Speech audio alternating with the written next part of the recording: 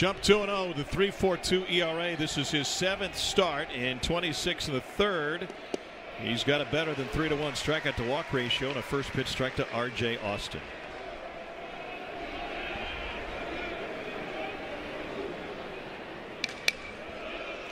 Austin fouls one back, 0-2. And for Jump, the UCLA transfer started in Westwood, 16 in the third innings his freshman year. Had Tommy John, has since come over here to LSU. Was great in the non-conference. In fact, didn't give up an earned run. Got into conference, but a little bit different. The stuff definitely plays. It's low 90s with 2 breakables. Lives up to his name. It's a funky action towards home plate. Short arm action, and he kind of leaps at home plate. Or jumps. Or the French would say jeté.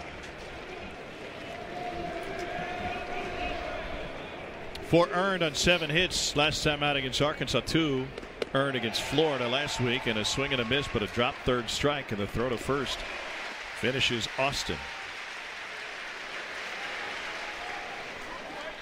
1 down for Camden Kojal.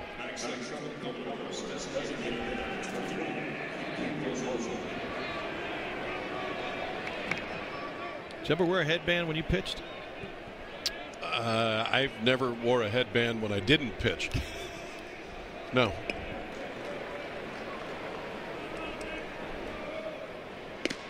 Tommy White with his toes on the grass over at third base. For Kojal, who's hitting .310 with a couple of home runs. Freshman from Omaha, Nebraska.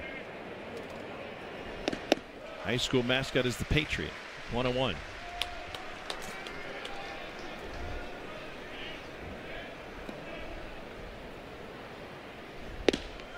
Y'all share a zip code? No. Close. 681 something something.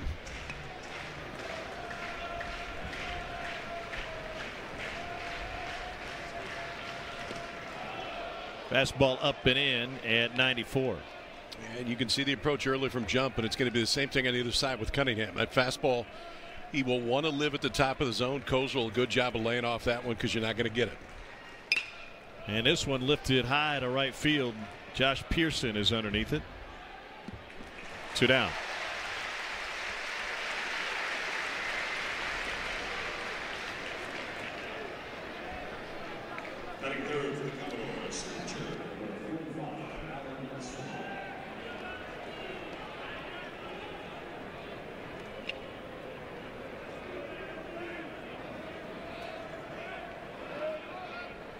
Shift is on for Alan Espinal, and he sends a drive deep to center field. Mac Bingham all the way back into the shadows, and he hauls it in.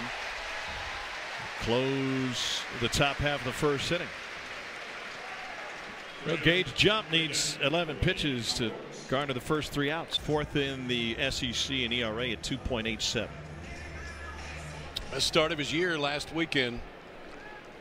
Cunningham's strikeout numbers were up. The control was outstanding. It's mid-90s, and it will be consistently all night. First pitch strike at 96.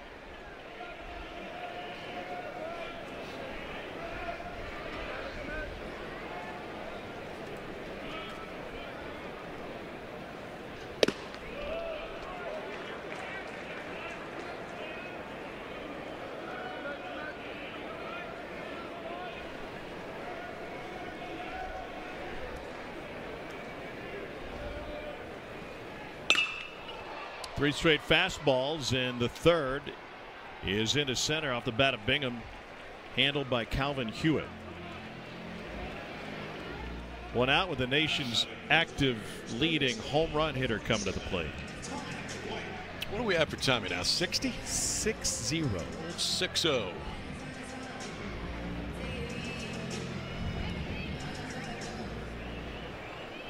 Nine this season. 3 home runs over his last 6 games. He led off game 3 against Arkansas.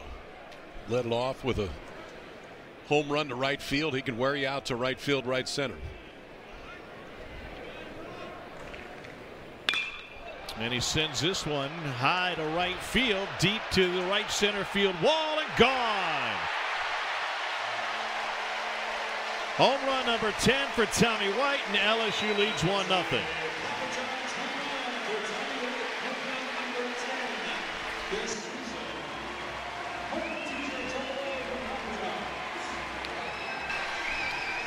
Tom, I don't remember a collegiate hitter that is as comfortable as Tommy White is at doing this, and that is using the entire field.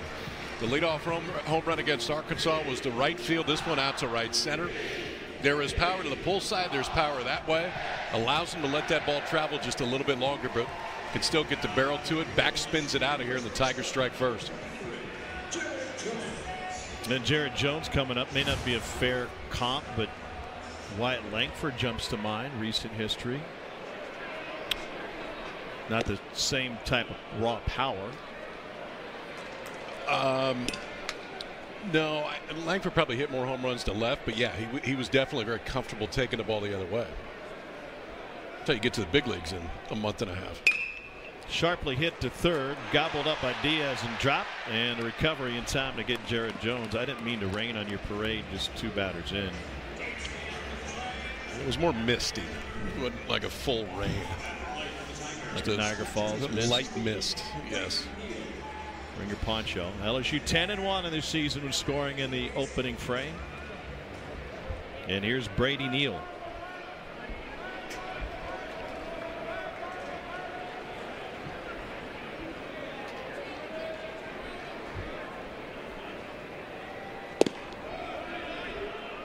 And a first pitch strike to Brady Neal.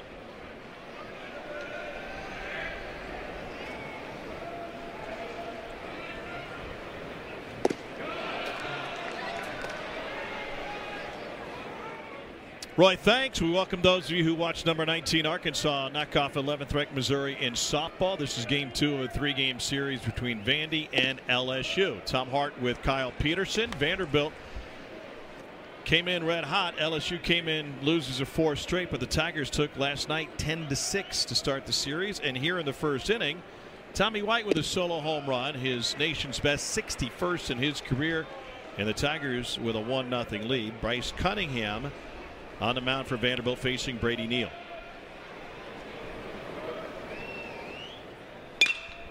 And Neal sends this one into the seats on the left side. For Cunningham, now 5 home runs that he's given up this year, and that is what he's susceptible to. He's going to try to use the fastball in the upper part of the zone. And that changeup to left-handers, won't see it much to righties, but that time to left-hander for a strikeout. Well, the game on the West Coast, it is in the building tonight. That was a loaded Jay Serra team. And the first pitch misses low as Matthew Polk leads off the second inning. Jump got through the first 1, 2, 3 on 11 pitches. Polk is from Long Beach, California. He played at Orange Lutheran. They're in the same class coming out of high school.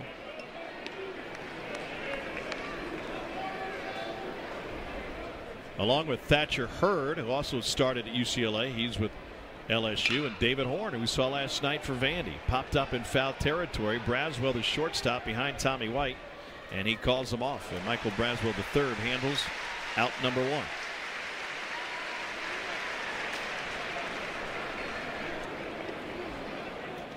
And that'll bring Davis Diaz to the plate. He was 1 for 4 last night. A couple of runs scored.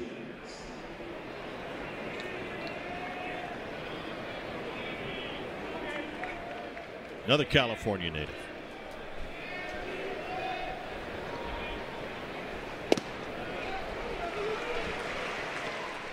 Jay Serra, when Jump was there, had 13 players committed to Division I. Jump was throwing 92 as a senior in high school.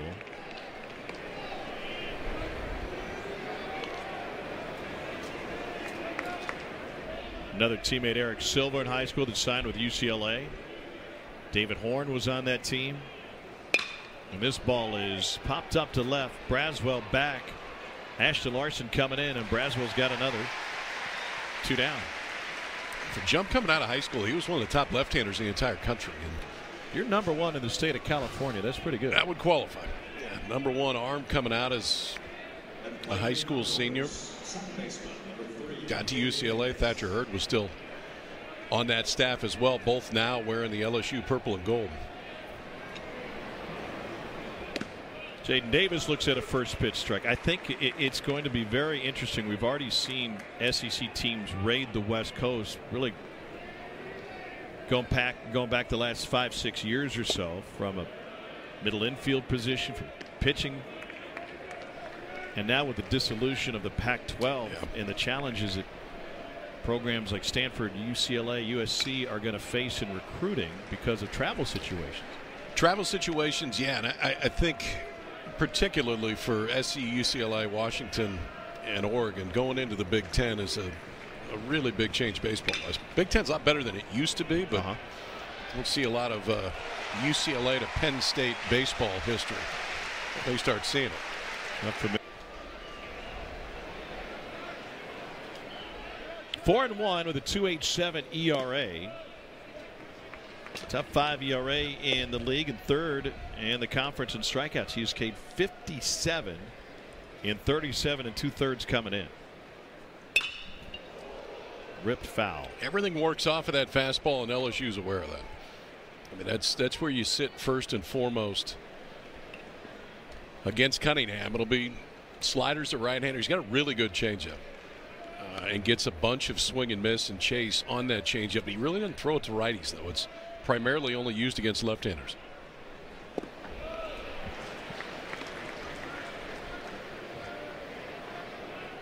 LSU saw some velocity last night from Grayson Carter. It is certainly not uncommon. So that's a slider? That would be the slider. Senior Hayden Travinski DHing in this one. Got his degree in sport administration. And 96 misses to take the count full 3-2.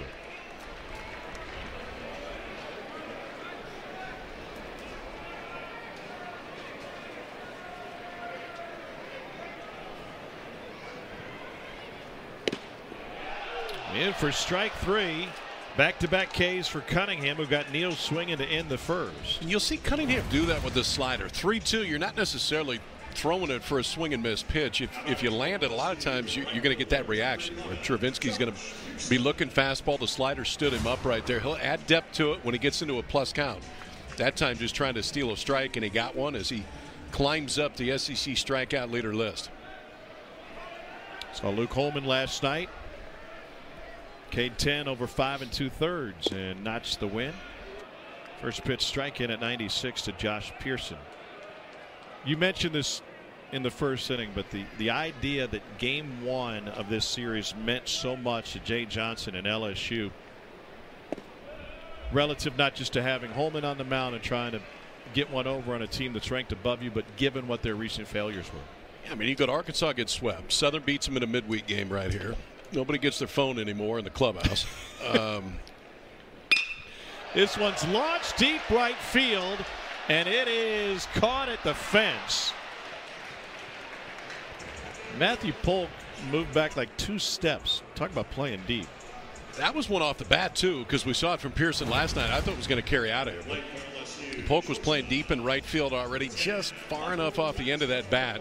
If he barrels that up, it's 2-0. Instead, deep fly ball, and you can see Polk go back. Knows where that wall is, catches it about 2 steps in front of the right field fence. Not much of a breeze tonight.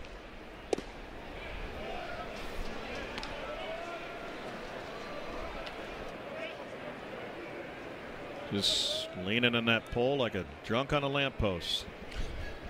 1-0 to Michael Braswell III.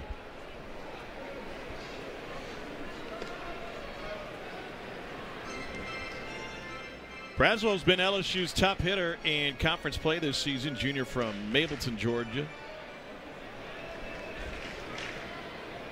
Got some Atlanta area talent on the field, including R.J. Austin over at first base for Vanderbilt. And Jared Jones, who's a 3-hole hitter for LSU. Here's the 2-1 to Braswell. And he yanks it into the seats foul. Oh my gosh, what a catch in the first row down there. Glove or no glove? Glove. Oh, that kid? Yeah. Oh boy. That's why you bring the glove. Swing and a miss at 96 up in the zone. 3 strikeouts for Bryce Connors a game. RISP of $186. All that got turned around in a big way last night. Didn't exactly get the easiest first half conference draw if you're the Tigers. To Mississippi State, lost 2 out of 3.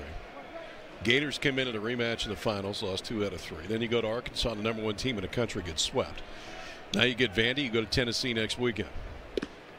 Braden Holcomb with a swing and a miss, 1-2.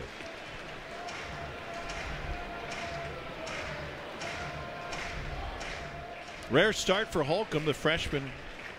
He is just 1 for 19 at the plate this year. Seeing some action in left field tonight.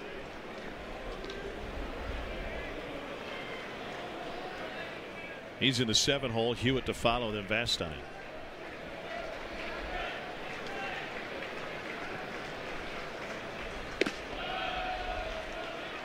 Two and 2. So what have we learned from this LSU team? First 10 games of conference play. That Dylan Cruz and Paul Skeens were really good. That you can never overestimate how important it is to have veterans. Dugas, Joe Bear, Trey Morgan. I mean, just the club that they had and the guys that have been around for a long time. We showed the graphic last night. You take their starting lineup, game 3 of the finals last year. There's only one guy on the field that's playing the same position as he did. That's Tommy White at third. Pearson was in the game, started at left, now he's starting at right, but that's it. Fly ball to right field. Pearson to the track, to the fence, and it's off the top of the wall, scooped up by Bingham. It's a stand-up double for Braden Holcomb, who has 2 hits on the season, 1 home run and 1 double. And that's why Tim Corbin's got him in the starting lineup tonight. Yeah, that's why you play the hunch. You got the left-hander in there. You got the big right-handed freshman that's got a chance to run one out. And that time, Pearson just ran out of room. Missed getting out of here by about 3 feet. Leadoff double for Holcomb right there, and Vandy's got their first base run. Well, that'll bring Calvin Hewitt to the plate. Vandy didn't have its first base runner until the 5th inning last night against Luke Holman. He retired the first 13 that he faced. Bunts placed perfectly. Only play is to first, and the sack for Hewitt advances Holcomb to third.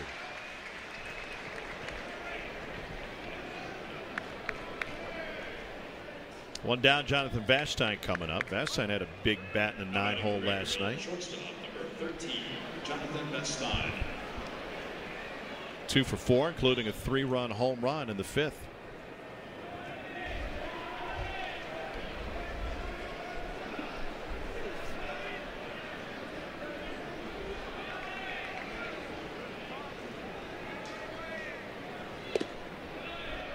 Fastball misses away, 1-0 to Vastine.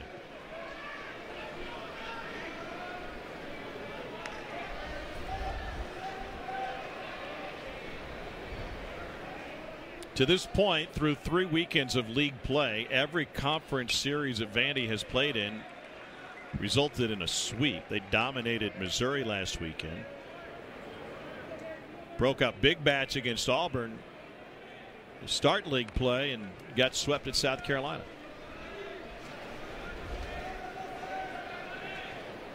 One pitch. Into shallow left. Larson was playing deep. Braswell had a long run and makes the catch. 2 down. They had a bit of a shift on with Larson playing deep. That was a little bit more complicated than usual. Yeah, Braswell was on the second base side, so the right side of second base. Watch how far he's got to go.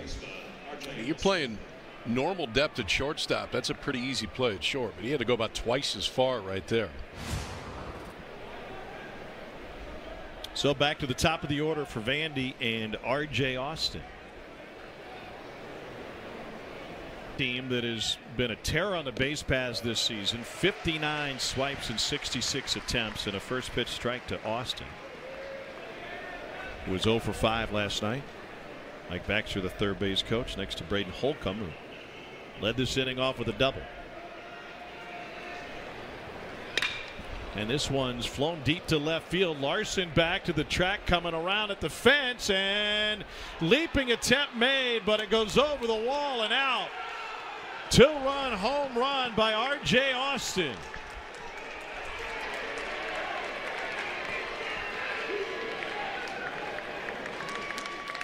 Third home run of the season for Austin. Mac Bingham gave it the old college try, but came up just a hair short. Yeah, Mac Bingham getting the start tonight instead of Paxton Kling, and they tried to sneak a fastball past Austin right there. Breaking ball that got him swinging through the first time. Watch Bingham go up, and that one just clears out. Kling's out there. He may have a chance to make that play. He's a little bit taller, a little bit more athletic. Instead, R.J. Austin rides one out, gives Vanderbilt their first lead of the weekend.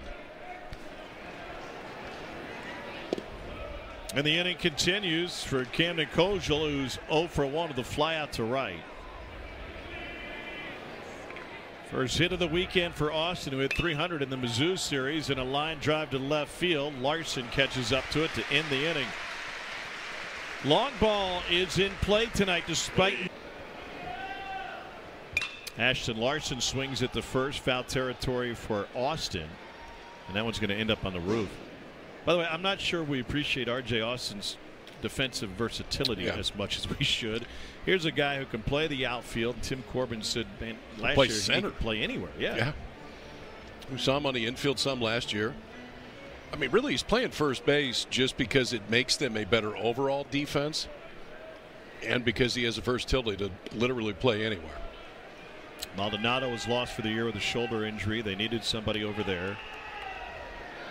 Guy started opening day as a freshman, was the SEC tournament MVP in Hoover.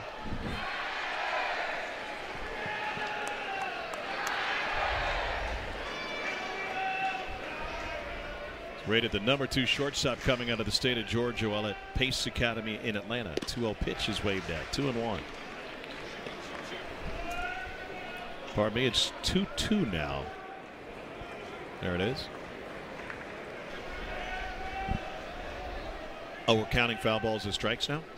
We are. We're going to do that tonight. Move it along. So we'll go see Kid Rock and Jason Aldean.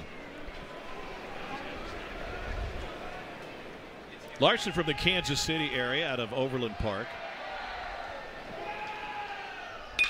And he torches this one deep right field.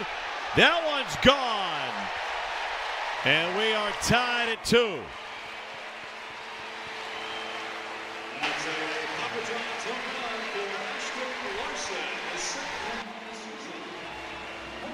Just the second home run of the year for Larson, and it comes down in the 8-hole for LSU. That's maybe a little bit juicy. Didn't think you're going to see right there. It's a short swing for the freshman.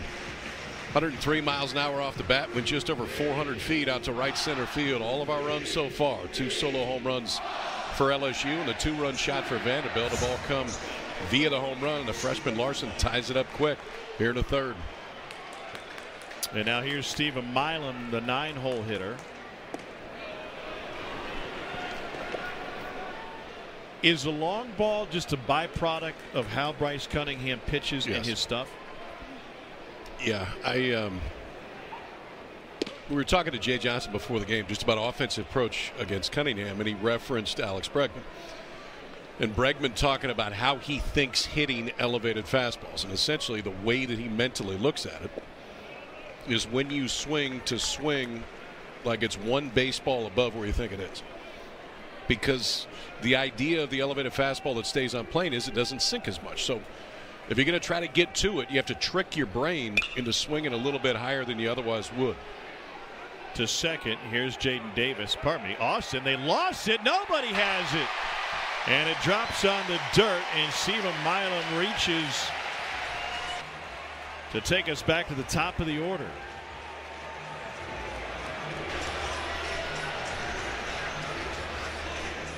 That'll go down as a base hit for Stephen Milam. There was nobody on the right side of that infield that saw it. You can see, I mean, maybe a late point right there from Jaden Davis, but R.J. Austin never saw it until it was too late to go after it. It's that time of the night to where it's not pitch black. Lights are starting to take effect, but if you're going to lose a ball, this is usually about the time it happens. So here's Mac Bingham, who's 0 for 1 of the fly out to center. I thought as I was watching that Jaden Davis saw it. Thought that but Austin just was going to make a play. assumed that Austin saw it as well. He'll hear about that, and I would assume he won't do that again this year.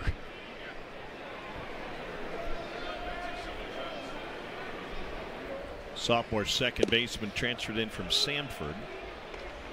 1-1 now to Bingham.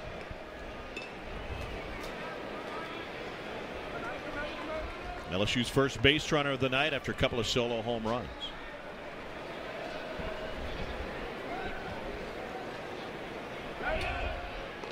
So going back to the approach, Aria Gerson, who does such a sensational job covering this Vandy team, points out via Twitter that Cunningham has a 48% fly ball rate, and 50% of the batters he faces either strike out, walk, or homer. That is the definition of a modern pitcher.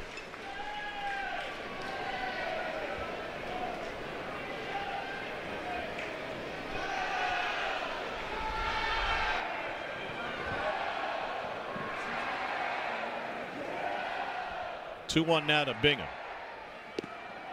Slider in for a strike, 2-2. So what's the counter if you're Cunningham and you're facing somebody with an Alex Bregman type approach? Climb the ladder just a little bit more. I mean, where you want to live with that elevated fastball when he uses it the way that Cunningham does. Is it the absolute top of the zone or a little bit higher? When that ball creeps down, that's when the trouble hits. But if you can stay there, if you can stay very top of the zone or just a little bit after, it's tough for guys to square it up. Every inch or two that it comes down, it makes it just a tick easier for hitters. Second full count from Cunningham. Here's the payoff to Bingham. Pulled foul. Oh, Josh Jordan was a great fielder at Catawba, North Carolina, and he's 0 for 2 on the weekend.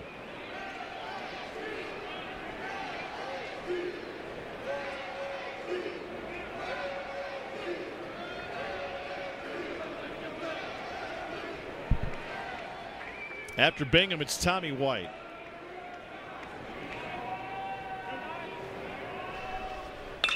And Bingham flies it to deep left. Holcomb is back all the way at the wall and comes around to make the catch. Retreating to first is Stephen Milan.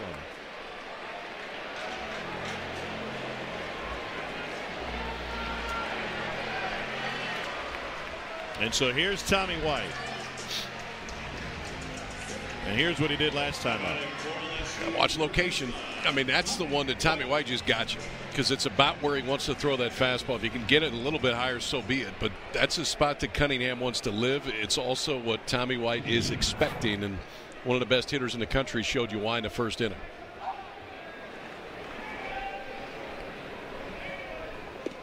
In the dirt, and Milan breaks for second as it gets 40 feet up the third base line. Fifth wild pitch of the season charged to Cunningham.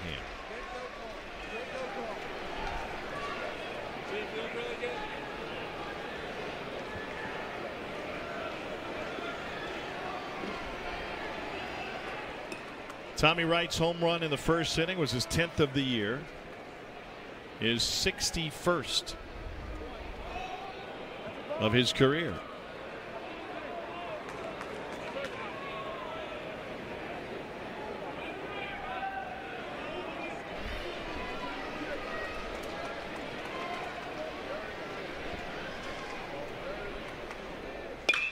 And he sends a line drive to the left field corner, and that's gone.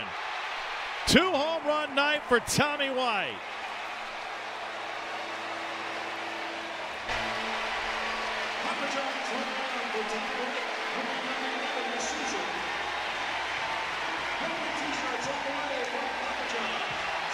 That thing left in a hurry. 107 off the bat at 21 degrees. Top spin beauty out to left. So first time up, takes an elevated fastball, drives out to right center field. Watch location here. Trying to go up. Instead, it leaks down and in. And this is what makes White so good. Like, you just think there's going to be room in. Not that they were necessarily trying to go there, but you think there's going to be room in because of his ability to hit the ball the other way. Then when one leaks in, he spins on it and drives it out of here in about a second and a half. Whew. That thing was scorched. Jared Jones.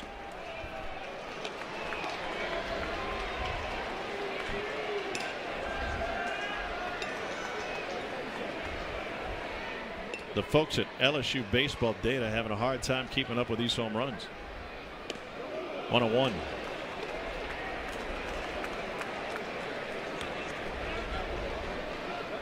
Tommy's first home run was 105 off the bat. 50th pitch of the game from Bryce Cunningham, misses low, 2-1.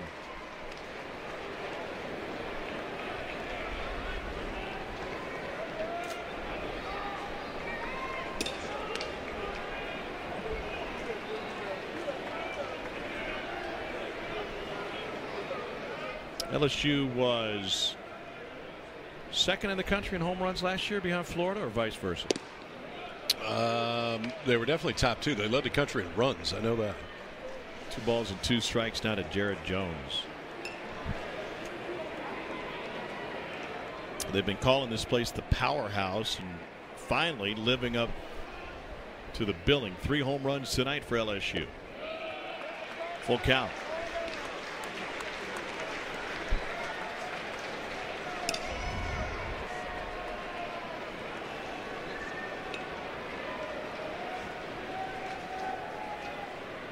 Jared Jones grounded out to third his last time up. They've got the shift on for him, and the payoff is a fastball just off the edge at 95. In this third inning, Cunningham allowed a leadoff home run to the freshman Larson. Stephen Milam reached on a pop-up in the infield that nobody could find. Mac Bingham had a loud out to deep left, and then Tommy Wright with a 2-run home run. Here's Brady Neal, who's 0 for 1 with a strikeout. I would also suspect, and maybe I'm oversimplifying here, that since LSU is so geared up for the fastball, but this is a tweak on a pitch earlier this inning.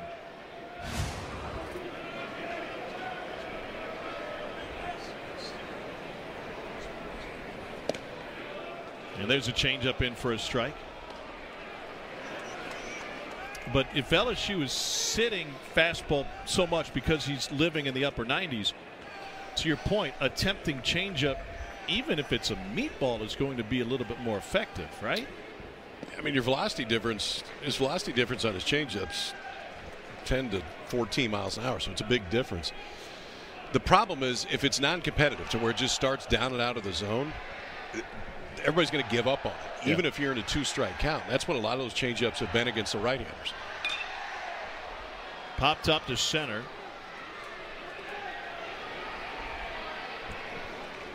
And handled by Calvin Hewitt. We showed that pitch a moment ago from the Mac Bingham at bat, and maybe that was part of the discussion with Scott Brown. Like, hey, everything okay? Are you all right? I mean, the velocity hasn't changed a bit. So to your point, to that changeup this year, again, he'd only thrown 10 to right-handers. The zone percentage, so the percentage of time it actually would end up in the strike zone was 20%. To lefties, it's 35%. He gets more swing and miss against left-handers, but if it's going to be successful and it's a good pitch, you just got to bring it up 3-4 inches. Hayden Travinski swings at a fastball and sends a fly ball to center. It's a 30-pitch third inning for Bryce Cunningham. Coleman, last night's starter for LSU, 10 Ks, didn't walk a batter. How you feeling today? I feel great. You know, it helps a lot when your hitter's on point, and it helps in putting on runs and, you know, take pressure off me, so I feel good. Hey, Luke, you've been so good this year.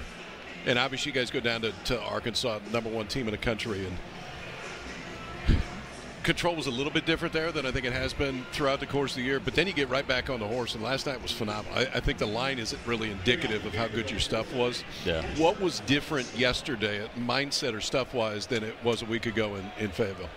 I'd say controlling the count. I got ahead of hitters a lot better and wasn't from behind. And, my slider was on yesterday. I think I was throwing it for strikes. And, last week I couldn't really throw it that great.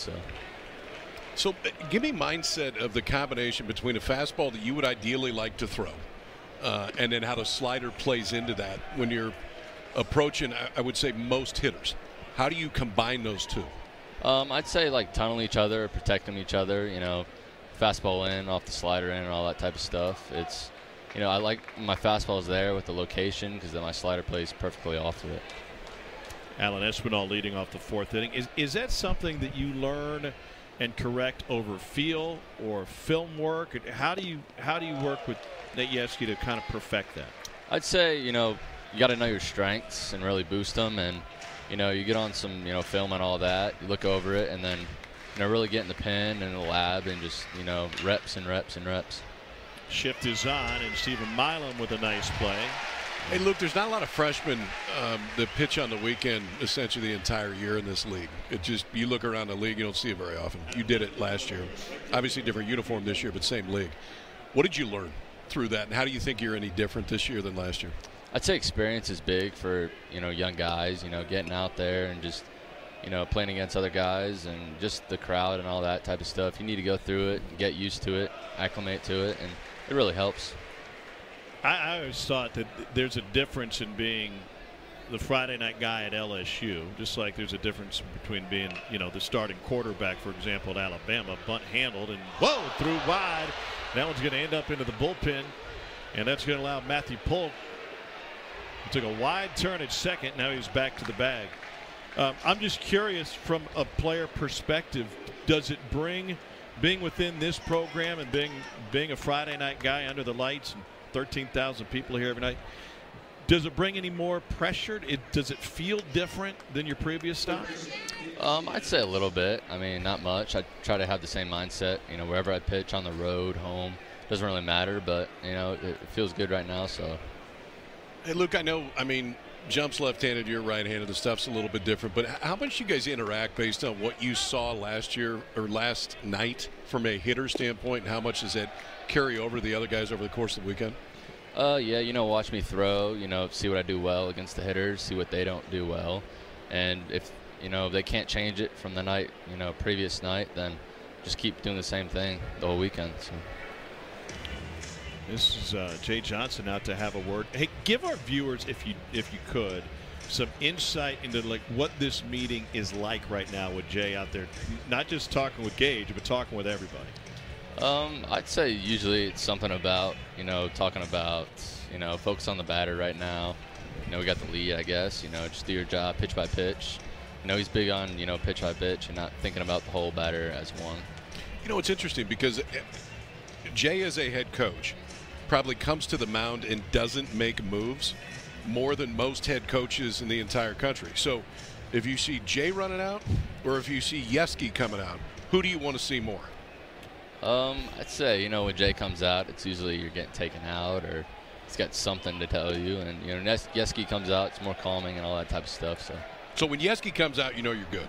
You don't know what he's going to say, but I know I'm at least going to hang in here for a little bit.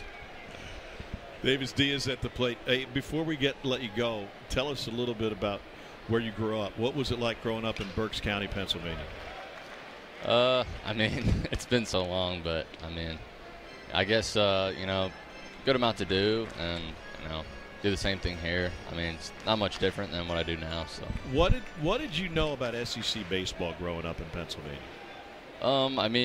I'd come down here, a lot. My dad had family down here, so I'd come down and, look at places. And, I always want to play balls down south, and, here I am. So it's worked out pretty well for everybody. Luke, thanks for your time, man. We appreciate it. Thanks, buddy. Thank you. Enjoy the rest of your night. Awesome. Thank you. It's Luke Holman. And now Davis Diaz at the plate after a single and a throwing error on the bump back to the mound to Gage jump. I thought that was a great question. You see somebody coming out of the dugout. And to your point, Jay's not an automatic going to take you out of the game. No, and there's a lot of head coaches that are. Yeah. I mean, if your head coach comes out, then ultimately, you know you're not going to be in there very long. Nate doesn't make the pitching changes, so you know if Nate's coming out, you may get yelled at, but at least you're going to hang in there for a while. Line drive curls foul. And Nate's not a yeller. No, Nate's too chill to be a yeller. What did you want at any level? I never wanted anyone to talk to me. Like, you'd rather them just not come out to the mound at all? I remember my college roommate was my catcher after AJ left, so after the first 2 years. And he didn't catch a whole lot the first 2 years. That'd be AJ Hinch, by the way. Yes. This one's going to get over to the LSU dugout, and they'll run out of space. No. Ooh, come back in. I think he thought they were going to run out of space. But it was my college roommate was John Schaefer, and Schaefer was catching my junior year, and it was the first time he came out. Look at Nate. He was ready to make a form tackle right there if he had to, if it was going to save somebody. Or take a charge. One of the two. When Schaefer came out, by the time he got out there, and I can't say exactly what it was, but it was a very direct one-sentence discussion to tell him to return where he came from.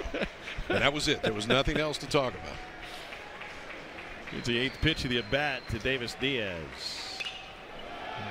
The at-bat will continue. Surely, and I'm not trying to coerce you into admitting anything, but surely there were some visits that were helpful at some point. Oh, I'm not saying that people shouldn't have come out. You specifically. Oh yeah, but I still didn't want to see them. That's why it would have been a lot better with the wristbands. Just text me. Let me look at it and we're good. Strike 3 at 92. And the second strikeout of the game for Gage Jump. Like that confidence going glove side fastball. It's exactly where Brady Neal wanted to go. You can see he moved to the inside. They're trying to stick that fastball in on the hands of Davis. And more times than not, when you surprise a guy in late, Tom Glavine was so good at that from the left side, where it was away, and then he would surprise you late in. You get a reaction like that, you don't get a swing. Jaden Davis takes a first pitch strike.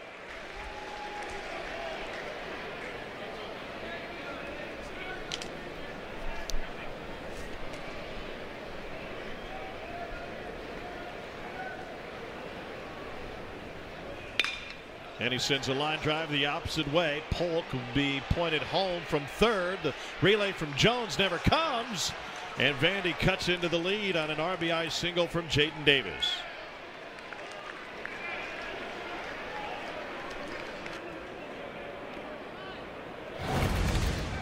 Mike Baxter over at third base. This is when you know your runner and you know your right field arm. And it was interesting the way that Pearson played that. Look out. And now they'll throw over to second.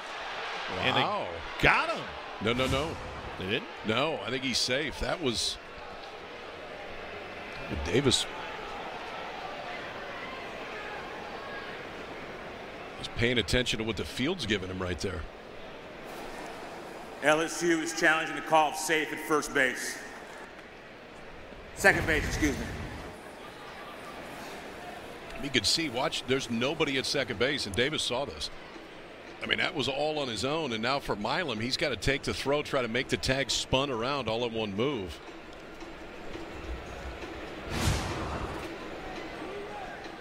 Safe on the field, so it's got to be something that clearly overrules that. That's taking a chance, but it's a pretty good time to take that chance.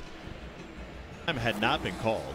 After review, the called second base is overturned, and the runner is out. LSU is one of the runners. All right. Well, you may look back on that one. You may look back on that one at the play that Milam made second base. And a first pitch fastball greets Josh Pearson for a strike, 0-1.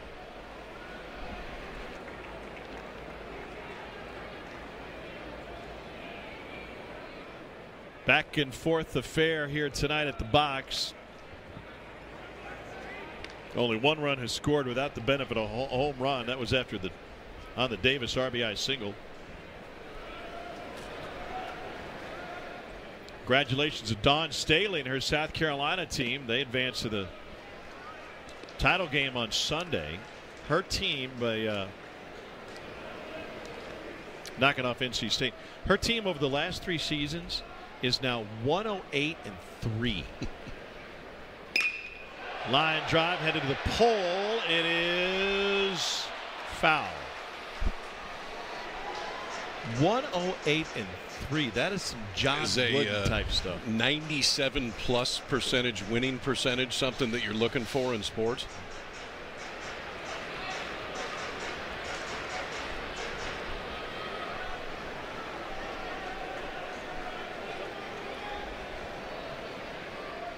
Pearson flew out to right field his last time up.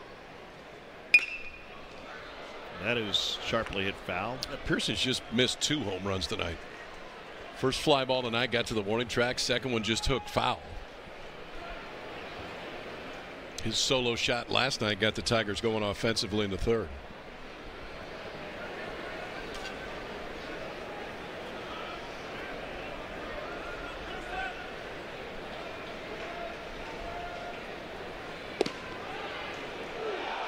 Got him looking. Is it the changeup? Yep. Yeah, and I like that pitch. He gets a ton of swing and miss on it. Of course, this season against left-handers, and again, for the most part, that's when Cunningham has thrown that. Swing and miss percentage on the changeup is 54%. That's a loud number. That time didn't get the swing, but was able again to throw it enough up in the zone that he can get a called strike and a big strikeout right there to get Pearson. Here's Michael Braswell, the third. He's 0 for 1 on the strikeout. We were talking during last night's broadcast of Paul Maneri's approach to elite shortstops in this league. And, well, he had one in Alex Bregman. Vandy obviously had one in Dansby Swanson. They're same draft. 1-1 now. We're going to talk with Paul. He'll drop by the booth later on. There he is. Talk to him next inning. To third. Diaz on the run. 2 down. Did you pre-submit all your Maneri questions like I did? He for approval? Yeah. He asked for them to be sent via email. I did, but I'm going to totally switch it up. I'm not going to ask any of them. Miss seeing that guy, man. He's a blast. One of the best. Hanging with his family tonight. We'll steal him for a half inning or maybe 2. Here's Ashton Larson.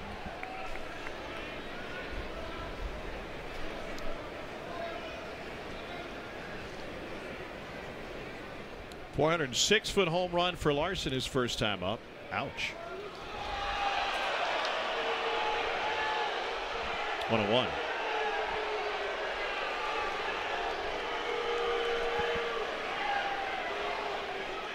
Larson was the 20th round pick of the Twins in last summer's draft. Rated as the number 13 outfielder in the country coming out of high school.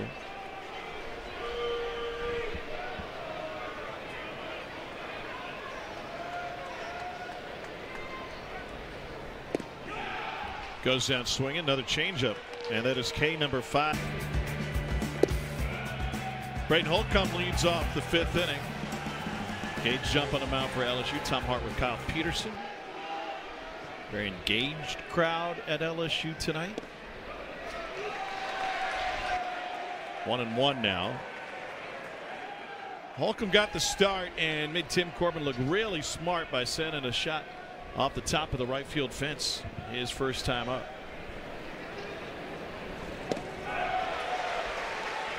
One and 2.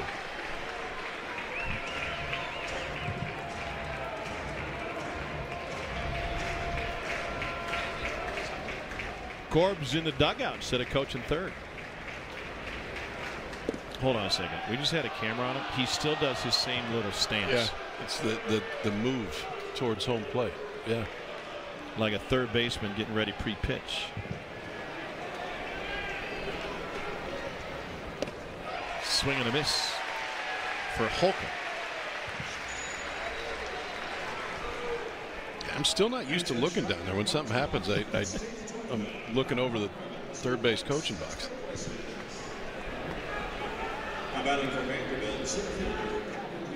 Here's Calvin Hewitt.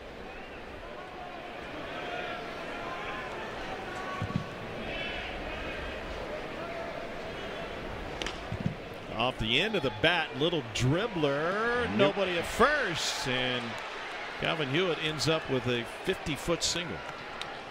And this is one over time. Jones is going to realize it. The minute you vacate right there, if you can't tag the runner, there's no chance. It's worth just hanging at first and seeing if there's any chance a jump can get there. You're going to see Jones come into the screen, and I mean, if you're getting to the baseball when the runner's already by you, there's no way that Milam's got enough chance from time from second base to get over there. If it's bunted hard, go get it, but on that one you got to stay home.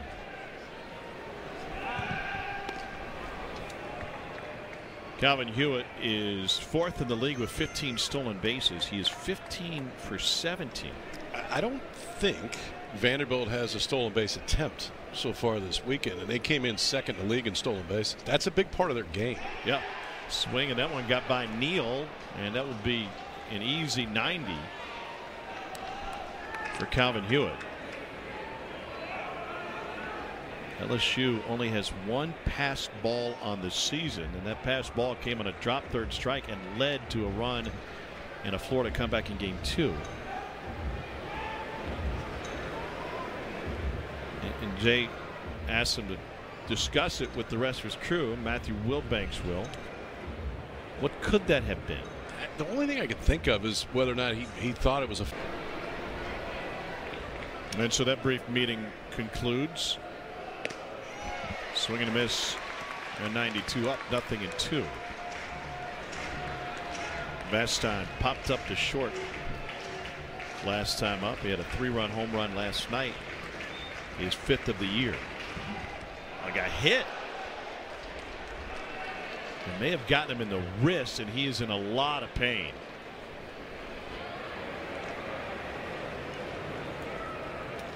First hit batter of the season for Gage Jump. Bring Nate Yeski to the mound, and Corbs is going to check on him along with their head athletic trainer.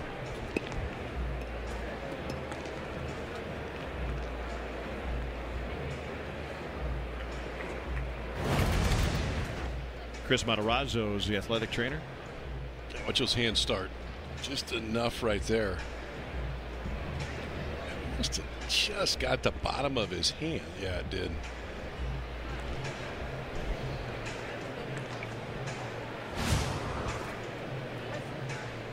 See when he took his batting glove off, his hand was shaking, and that hit him square. Now you're just trying to get some kind of feeling back in there.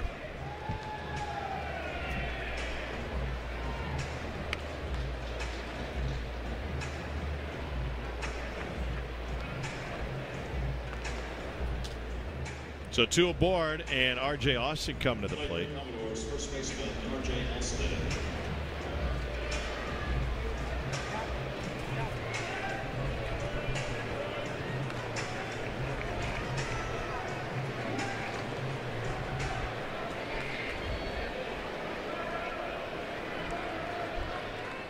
Austin with a 2-run home run last time up. His 3rd home run of the season. In for a strike, 0-1.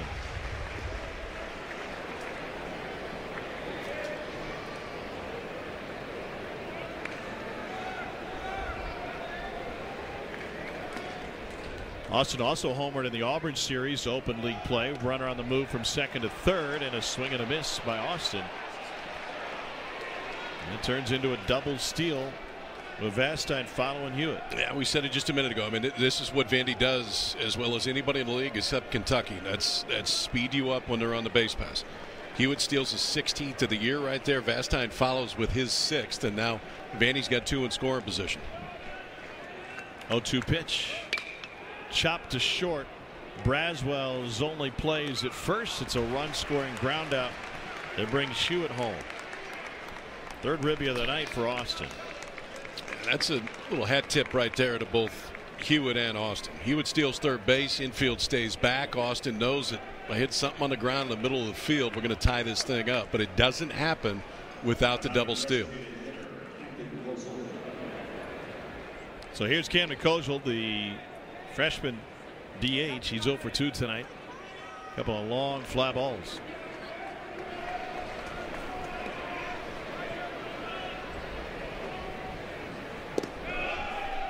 Low and away, 1-0 to Kojal.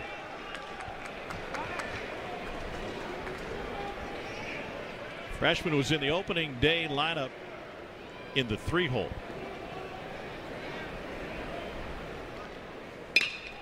High fly ball to center.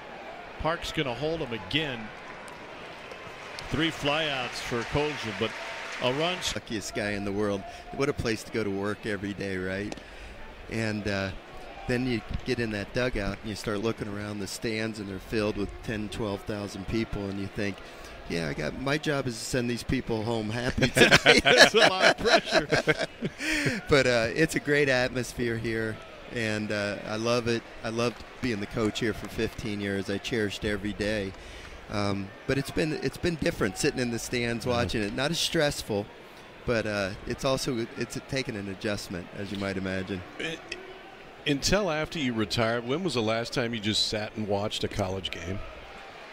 Wow. I mean, big league games, I'm sure, and obviously recruiting, but sat and just watched a college game. Yeah, I went to Omaha in 2014 to watch the finals between Virginia and Vanderbilt. Of course, Brian O'Connor, who was my pitching coach at Notre Dame, was in the finals against Vanderbilt, and I went there for that series.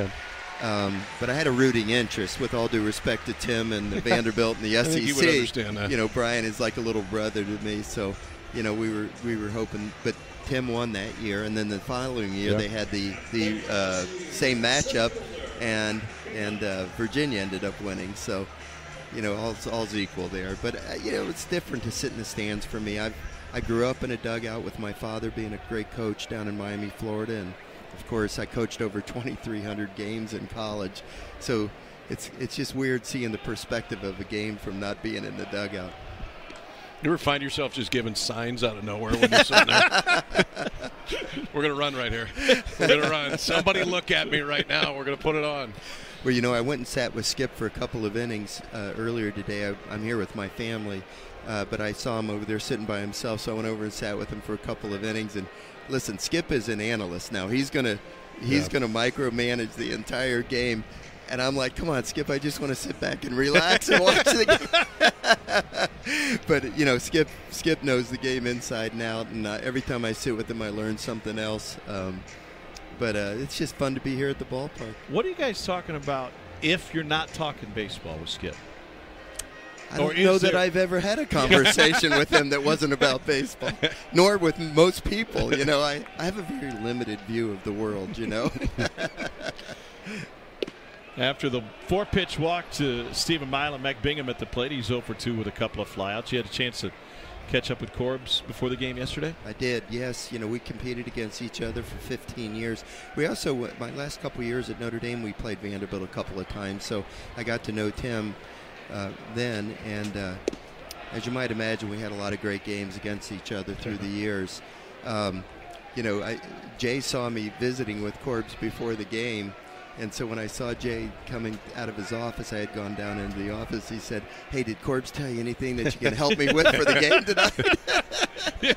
No surprise that Jay was looking for an edge. Might as well ask. You never know. So I said to him, "Hey, listen, you don't need my help. Vanderbilt always beat us, especially in the regular season. We got them back a couple of times in the SEC tournament, for the championship. But during the regular season, Vanderbilt had our upper hand." I said, "You've got him, so you don't need my help." He goes, "Well, next year, can you help me with the Van Horn?" 1-2 to Bingham.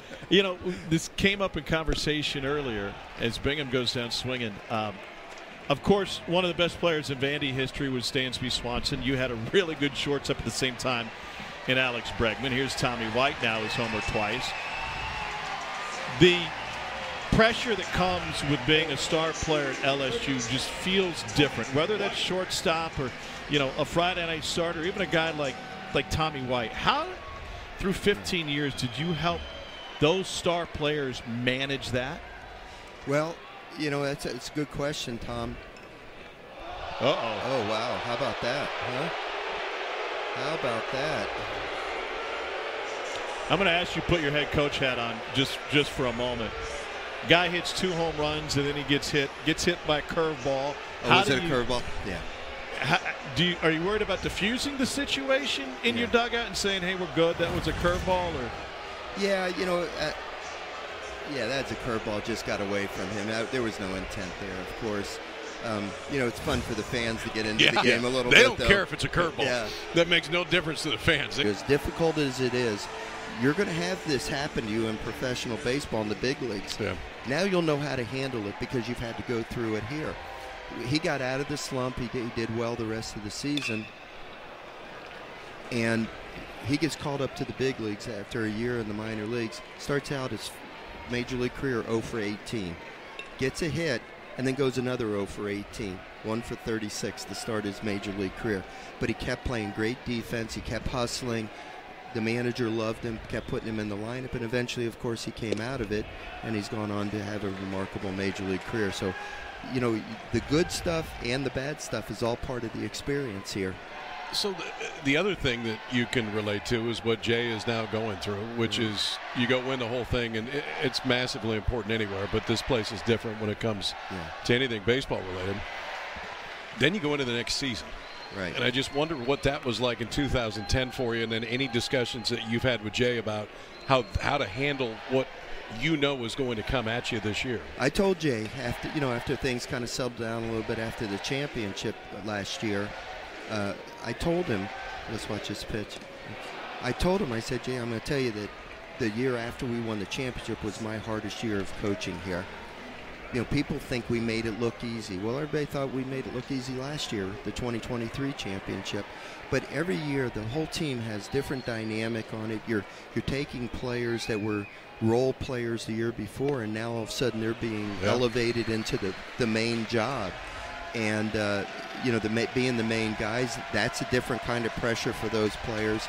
There's just so many different things. And honestly, you have the target on your back. Everybody wants to beat the defending national champion. So, whether you're the – look at this. Jones punches it through the right side. Around third is Milam. Headed to third is Tommy White. And LSU claws back in front on a Jared Jones RBI single. They got your sign. You sent the hit sign in right there. Jones saw the sign from up here. Well, the old shift giveth and it taketh away. They're playing him the other way. Playing him to pull, and he went the other way with a beautiful swing and gets the RBI single. So back to that, the discussions that you had with Jay about year after, and because that's, I think people don't realize that how much more demand there is on your time. Oh, yes. After you win. Everybody wants to be around. Everybody likes you anyway. We've always liked you, but I admit I liked you a little bit more after you won it. So I'm sure the people here are the same way. Yeah. Well, and even before we won it, Kyle, there were an awful lot of requests for speaking engagements and those kinds of things because, baseball at LSU is so popular in the community. But after we won the championship, there was just an unbelievable onslaught of requests. And I don't like to say no to people. I like to help charitable situations and do things in the community and set an example for our team.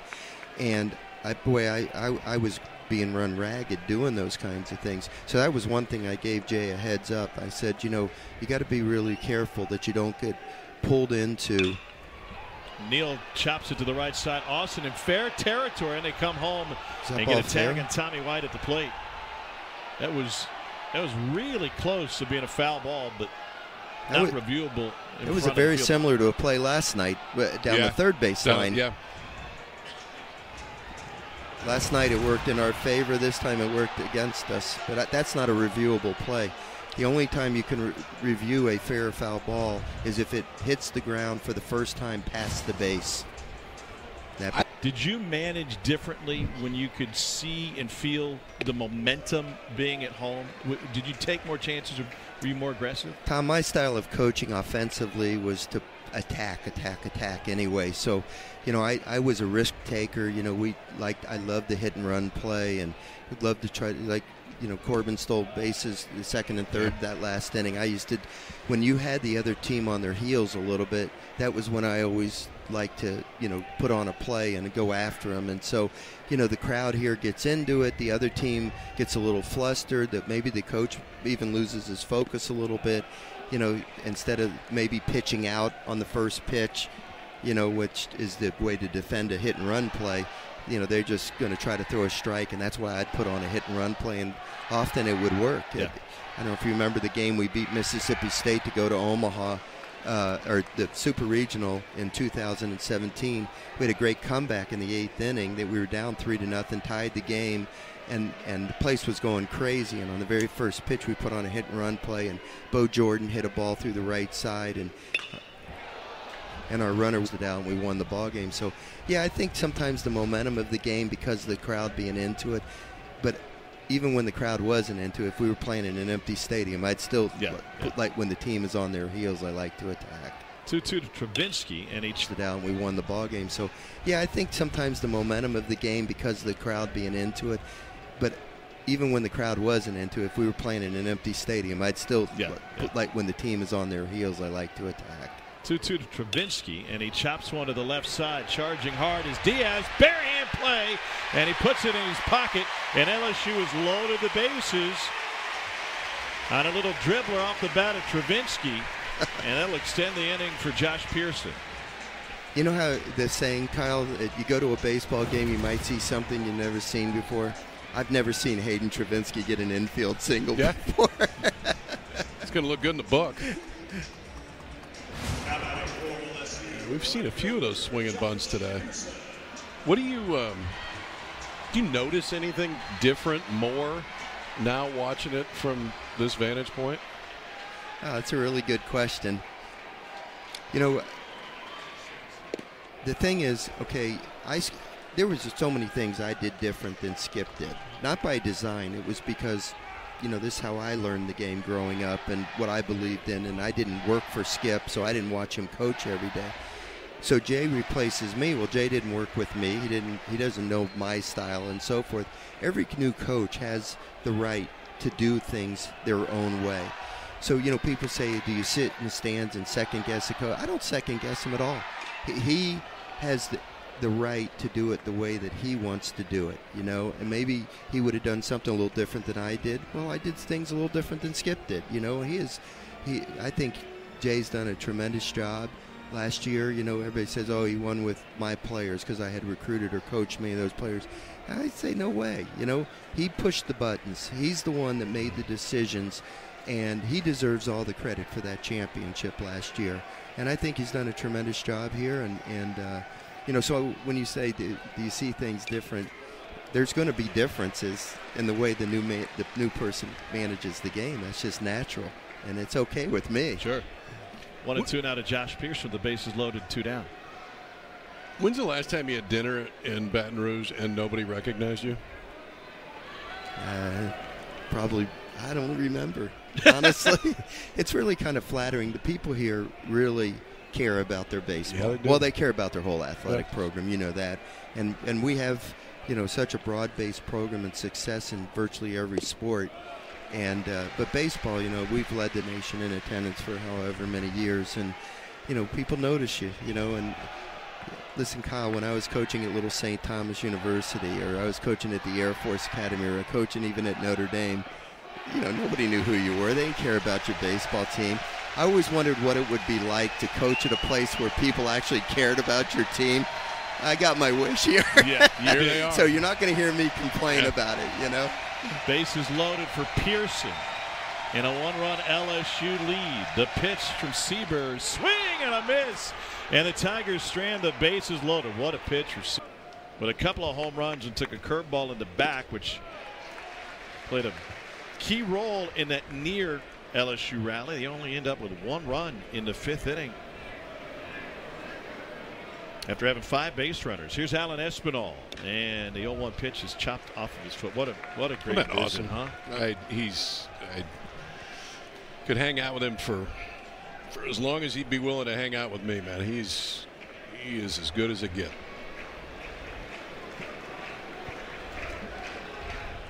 Oh, 2 to Espinal.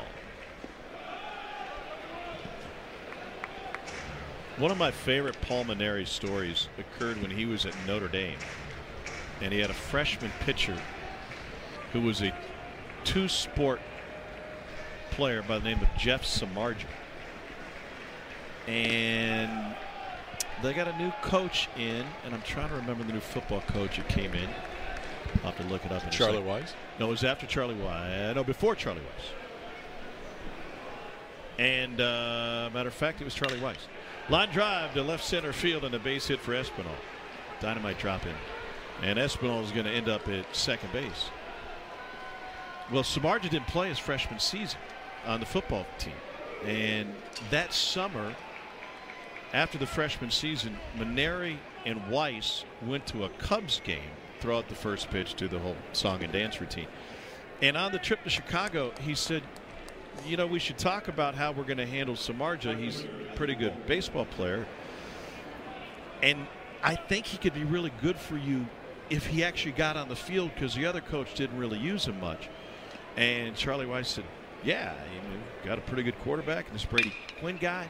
Ground ball to short, and Braswell handles it and talks Weiss into getting Samardzija on the field, and he turns out to be like a second-team All-American. Yeah, in football. Really? Yeah. Oh, he was a superstar. No. I know he was a superstar on the football field, but I didn't know that Paul was the one that told Charlie Weiss, hey, you got a pretty good receiver. You may want to check that kid out. Keep an eye on him.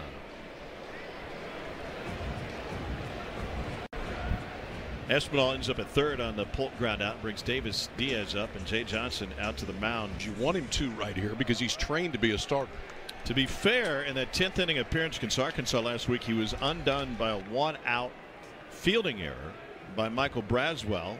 That extended the inning. Then he lost it on a Hudson White walk-off in a 10-inning Arkansas win, part of a sweep. 1-0 the count to Davis Diaz, who is 0 for 2 tonight.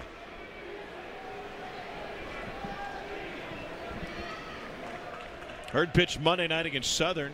Got touched for 3 runs, but none of them earned over an inning. So errors behind him each of his last 2 outings. 2-0. That was a pretty good one right there.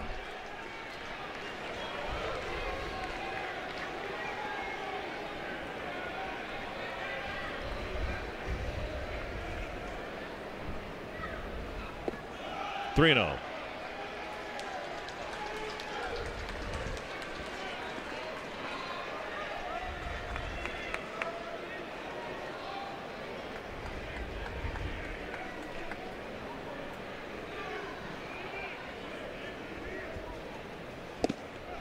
And a 4-pitch walk on a fastball.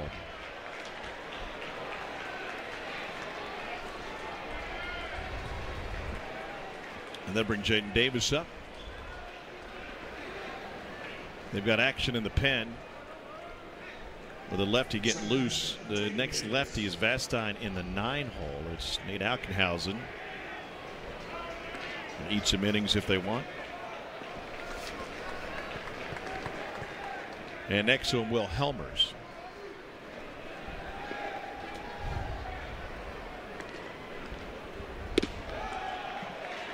One and 0 behind the count to Jaden Davis, who is 1 for 2.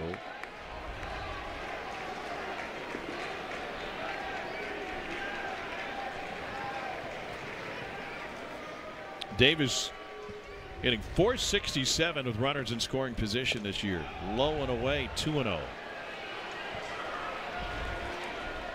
Hurd's got 6 starts to his name.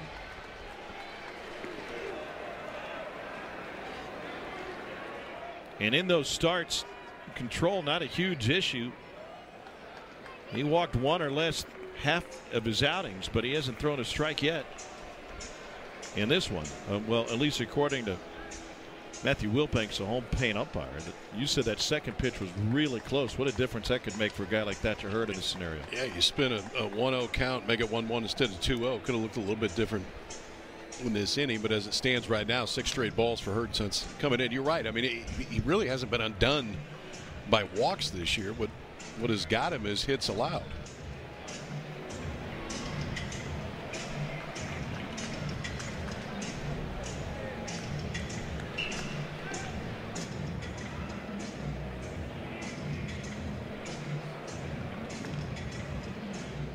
Twofold visit, I would suppose, by Jay, whatever his issue. I honestly wasn't looking that way, so I don't know that he did, but I have to think that's what the question was there. First strike delivered by Hurd, 2-1.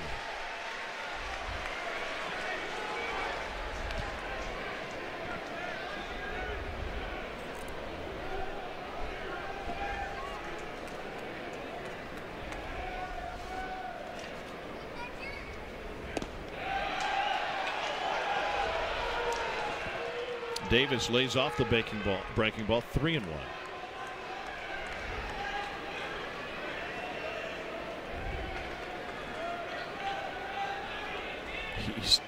Jay's still complaining.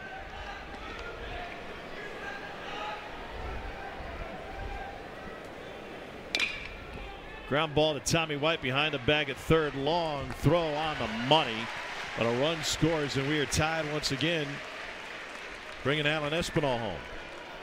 It's the second time today that Vandy's done a really good job. You're going to run around third base, less than 2 outs. The infield's back, and in both situations, they've got ground balls deep enough that it's easy to score the runner from third. Earlier, it was the ground ball up the middle that R.J. Austin hit. Right here, Jaden Davis hits a one-hopper to third base too high. No chance that Tommy White can come home. We got a pinch hitter for Vanderbilt here. Troy Leneve. We'll take Holcomb out. Leneve will likely just stay in left. Senior from Pittsburgh. Jay was still talking with Nate Yeske even after that play, and as Leneve was coming to the plate. Leneve 0 for 1 as a pinch hitter this season, and a breaking ball gets all the way to the backstop, and a wide turn over at third from Diaz. Brady Neal's had a few of these tonight that have just kind of skipped underneath him, and he did the same thing yesterday, to where when he goes to block, he goes to block with one knee. And so as he rises up, there's a lot more room for that ball to go underneath his legs instead of dropping to 2 and just going all the way down, driving both hands into the dirt. When the balls have got by him, it's because of that. If you block that way, that's fine, but both your arms have to bury down in the dirt. If they don't, there's just more room. Ball and a strike now. It's ruled a wild pitch to allow Diaz to go to third. Jaden Davis with an RBI ground out to tie this game at 5. Here's the 1-1. Sharply hit to second. Milam's got it, and that will close the 6th inning. Thatcher Hurd kind of walked a tightrope there. Rebels trying to get back on track after getting swept by Kentucky last week. However, how about this? Kentucky 9-1 after the win against Alabama tonight.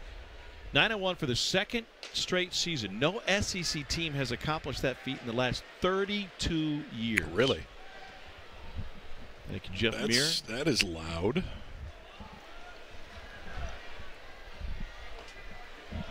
In for a strike to Michael Braswell III.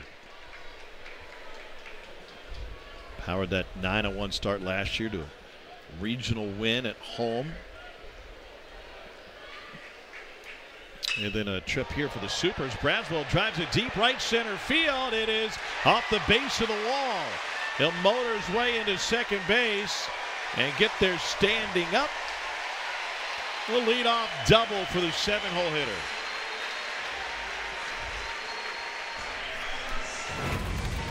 We got a few tonight that have hit midway up the wall, right off the top of the wall. Braswell, I think, maybe thought this ball carried out. Calvin Hewitt played this as well as a center fielder can possibly play this.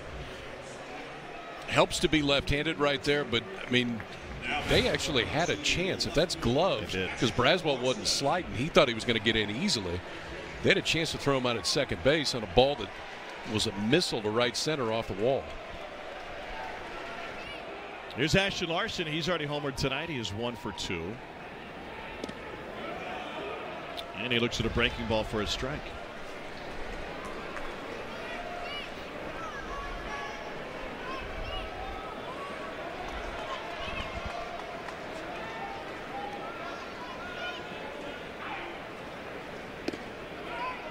One and 1.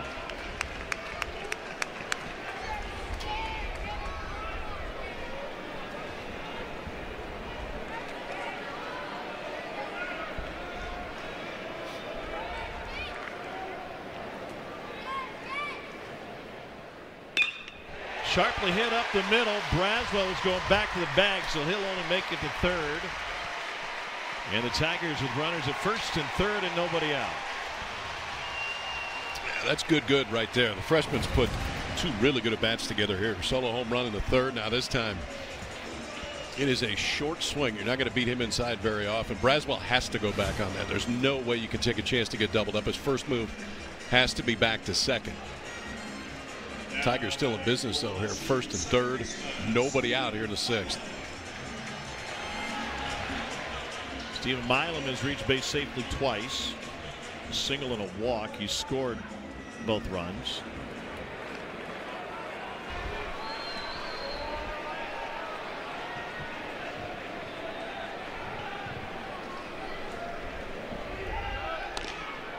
Cyber with a pickoff attempt to first, pushing Larson back.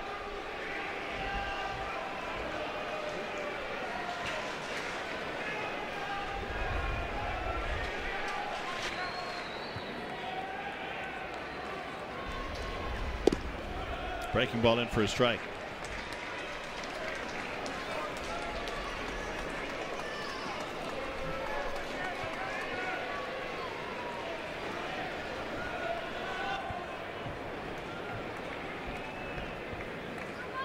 Brendan Cyber's stranded the bases loaded in the fifth.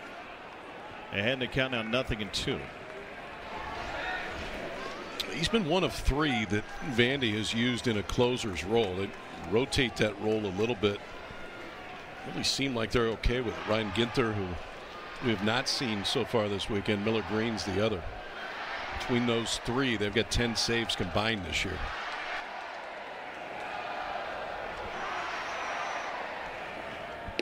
Swing and a miss. Got him with a changeup up in the zone. Second K for Cyber tonight, and there's one down back to the top of the order. That one's pretty good right there, because even elevated, the velocity difference was enough. Milam all the way out in front of it. It's got a little down action to it, even up in the zone. But that's the best swing and miss pitch that the freshman has had this year. And here's Mac Bingham, who is 0 for 3.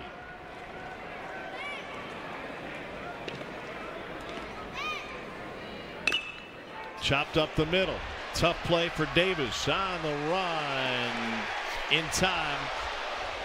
But a run scores on the RBI groundout, and LSU back in front.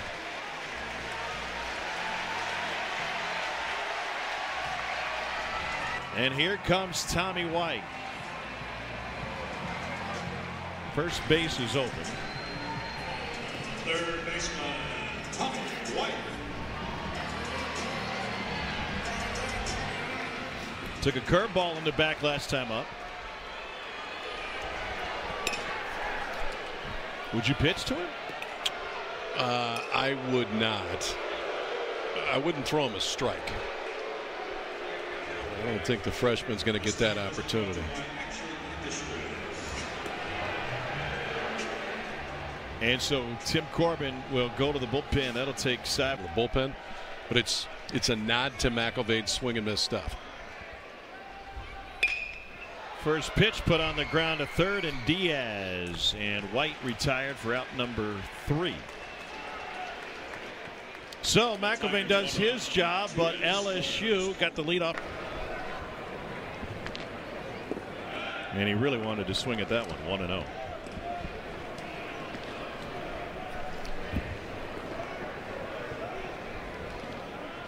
Sack bunt first time up. Infield single last time up. Fastball in on the elbow, 2-0. Thatcher Hurd now 0 for 4 in first pitch strikes. He's thrown 14 pitches since coming into the game. 10 of those have been balls.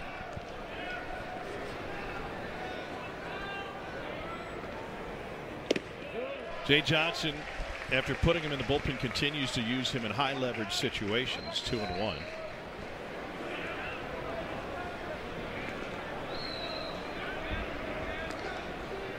And he wants Brady Neal to run through the signs again.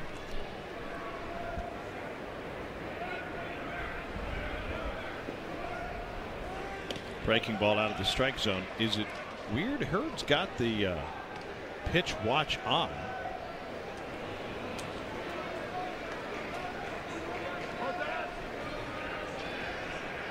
The Neal's using old school signs.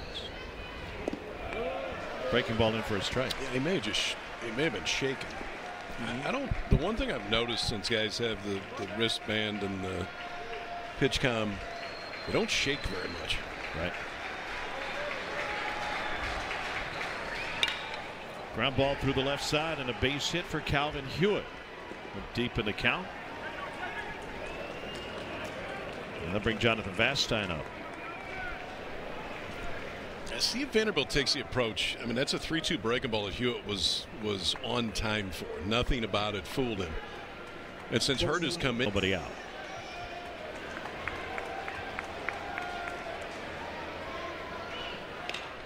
And Vastine pulls this one down the first base line. Jones off the bag to get it.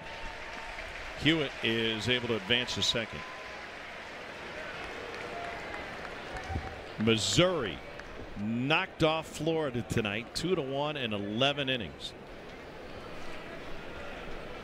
Columbia hasn't been all that kind to the Gators when they go that way.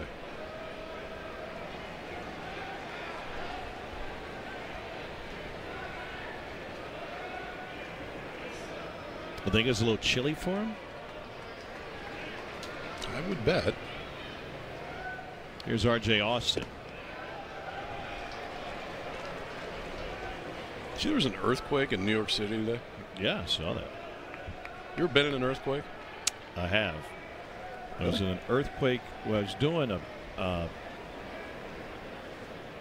baseball game in Reno, Nevada. Okay. And I was staying in a very nice casino, floor to ceiling windows. Okay. And I had just crawled into bed and I felt the entire hotel shaking, and I looked out the window, I saw birds flying out of the trees, and the first thing my idiot self did. Say it. Pick off to second. I ran to the window. Oh, because that's the safest spot. I ran to the window. I was on like the 20th floor and looked out and looked around and said, yeah, hey, this is an earthquake. And I'm standing next to a glass floor-to-ceiling window. And then it's over. Yeah. Not the smartest. 2-1. And then I called the front desk. Yes, Mr. Hart, may I help you? Hey, was that an earthquake? It sure was. Is the blackjack table still open? Cool. I'll see you in a minute. I'm going to be awake for a while.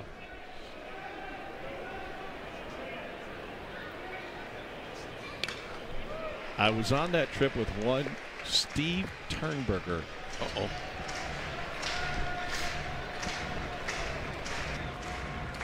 Fine director of American Sports Television.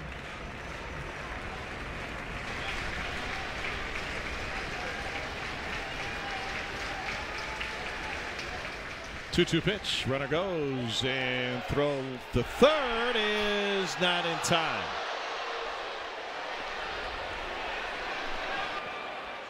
And we got batter's interference, and R.J. Austin will be called out. No, they got him on the check swing. Okay. I was going to say, because the runner's still at third. I think Jay is going to ask for that. I think that's what he's walking out for right now. But on the check swing, they appealed down to first. I certainly don't see batter's interference. I didn't see a swing either. But, no, I would agree with you. He stayed right in the box. It's exactly what you're supposed to do from the right side. That's the second.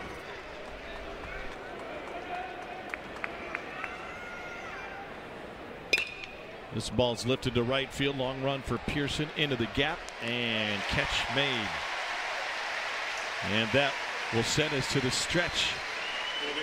Jones, Neal, and Travinski due up. LSU leads by 1.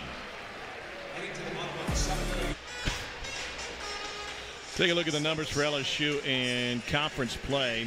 2 runs fewer in conference play than overall, and the pitching with an ERA over 7. They started the year 16-2. The pitching from both the starters and the pen was magnificent in the non-conference, and then things got ratcheted up a notch,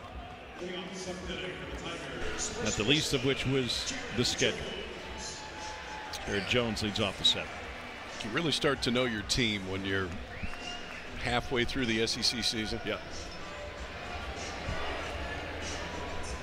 So you mentioned this kind of in passing that Jay Johnson took away the team's phones when they're at the facility. This ball is lofted foul. One of the things we talked about pregame is when Smoke Laval was the head coach, after he took over for Skip, he was upset with the way the team was performing at one point. And I don't remember if it was a ping pong table or a card table or whatever it was in the clubhouse at the time. John Zarang, who was a high draft pick of the White Sox, told me this story 20 years ago. And he said, you know, the difference at that time between Skip and Smoke was Smoke got mad at us, and he said, we're taking it all out. If you're at the ballpark, you're here to work.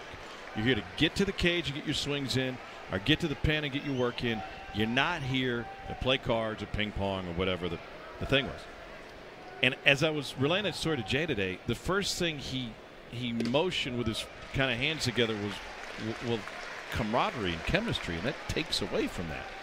I said, yeah, and I don't know how taking away a player's phone, how that impacts him, right? Because it could add to camaraderie ultimately. And that was the result that he shared with me. Ground ball to Vastine. He said, you know, it had gotten to the point where I just had to put the rule in, and I didn't want to, but because of the lack of focus on Monday night and the struggles we had, it had to be done. He goes, guess what I noticed? He said, not only did we have a really tough competitive practice Tuesday night, but I walked through the clubhouse the other day and guys were talking to each other. And there were no phones to distract them, and there were no Twitter checks to see if anybody's talking about you or, you know, other whatever you do with your phone, as we all do. I hate those games where the king is trying to not get flooded in, you know, and you got to break the balls in time. Those are annoying. Here's Fry to pinch hit. What's Royal something? Royal ridiculousness. But both the competitiveness that they had in Tuesday night scrimmage, which was competition to see who can get off to a good start and who has the lead after 3, and then who can remain their focus and keep the lead through the middle 3, and then tie game in the 8th inning, who can finish, and the losing team has to run after each one of those segments. So, man, it was a battle, and we learned that. And taking the phones away from them while they're at the ballpark opened up the communication. It makes sense. It makes sense. I'm going to take your phone away during the game. No, I'm going to take it away. Fry 2 for 10 as a pinch hitter. Royal match. Royal match.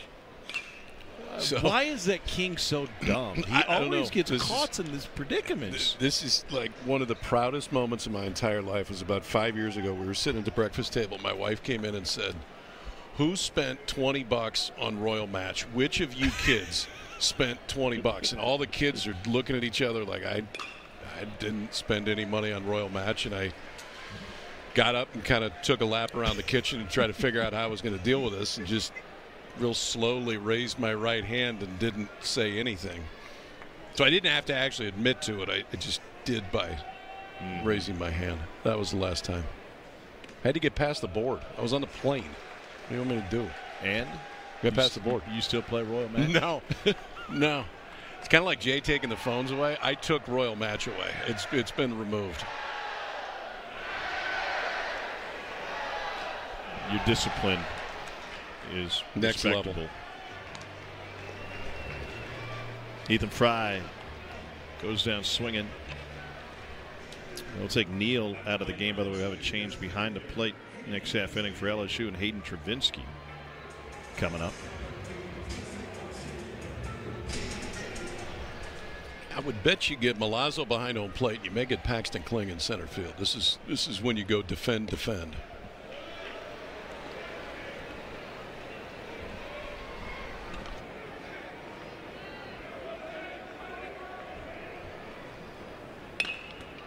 Ground ball foul of third. Everyone's focused on the women's Final Four tonight, the men's Final Four tomorrow. Did you know that college basketball has manager games and a manager national championship? Yeah. Billis used to pump this up. Yeah. And that trophy's in the SEC now. Congratulations, the Arkansas men's basketball managers, your 24 manager games national champions. The same guy, by the way, who's come up with one of the algorithms that is used by the NCAA for their net rankings, came up with the rankings for manager games. Strike three called Kevin Palgo, who's on Tom Izzo's staff, putting his off time to good use. 1-2-3 inning, worked by McIlvain. Here's Alan Espinal leading off the 8th. I think I will go to spring game. A lot of stars come to Ole Miss football games. I hung out with Chuck Liddell last year at the library Friday night before a game. The Iceman. Good guy to keep on the right side. Upstairs Esmo. I did ask him, I said, hey, do you ever run into trouble at a bar? You know, like some guy's been overserved, and he goes, I'm going to take a swing at Chuck Liddell and take him down. He said, more often than I'd like to admit, he goes, but I found there's a really simple way to diffuse the situation. Somebody comes up and they start talking smack and they say, man, Chuck Liddell, I could take you down. He goes, I usually just put my arm around him and go, man, you probably could. You do MMA? You should. Who do you train with? Where do you? You'd be really good at it. And he goes, I just compliment him for the next 3 minutes. They end up buying me a beer. We both walk off happy. Espinal looks at a strike, full count.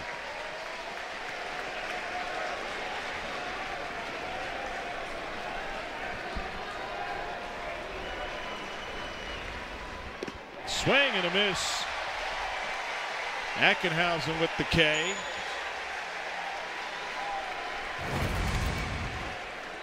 His second. That's Espinal's 5th strikeout of the weekend. Struck out 4 times yesterday. And Ackenhausen has a way of doing this. He can kind of slow the game down in the best possible way for LSU. Back end of the bullpen, 2 strikeouts already since coming in.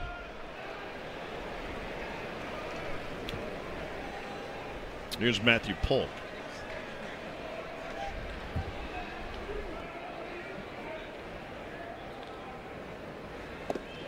By the way, the Grove Bowl next week at Ole Miss is not going to be a normal scrimmage. They're going to make it like the Pro Bowl. They'll play some 7-on-7, but then there'll be all sorts of other competitions. There might be a tug of war. Maybe we could, if we could get you involved. That one fouled off of Milazzo's leg. How about you think we can get him to do a dunk tank? Yeah, get you in the dunk tank. Yeah, I'll go in the dunk tank. How about pickleball? Lane Kiffin's been playing a lot of pickleball lately.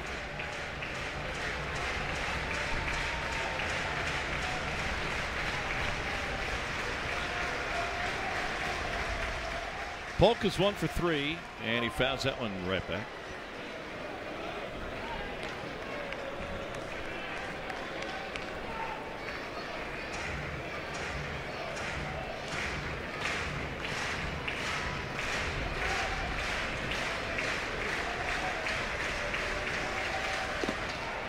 Up and away.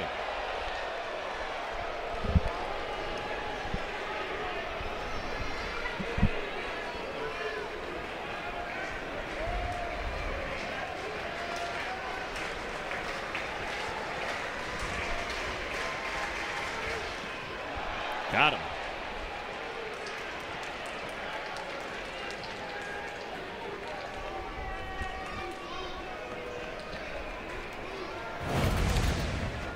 It's just a slider hang on to a little bit too long. We talked about it with Ackenhausen when he came in. That's his best pitch. It's his best swing and miss pitch. It's what he throws the most. But that time just held on a little bit too long. Gets Polk on that front spike, and Vandy's got the tie and runner on.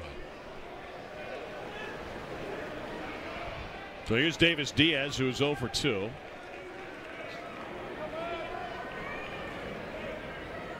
Drew a walk his last time up. Ackenhausen will throw to first. Polk is 4 for 4 on the base paths this season.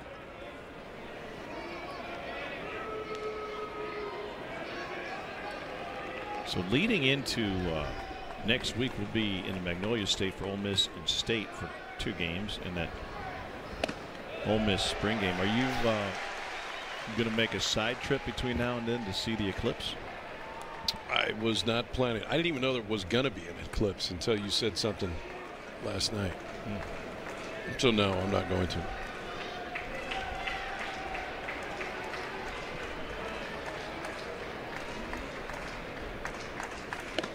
One ball, one strike.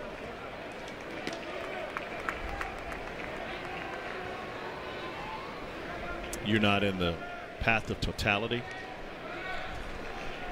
Doesn't sound like a path I want to be in.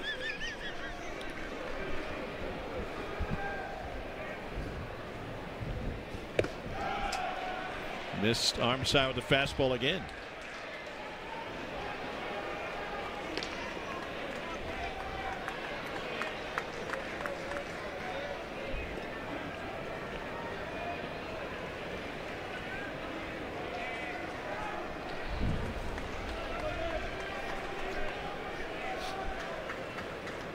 I believe your path of totality was the walk that you went on when you pushed yourself away from the lunch table at Gino's today on the way to the parking lot.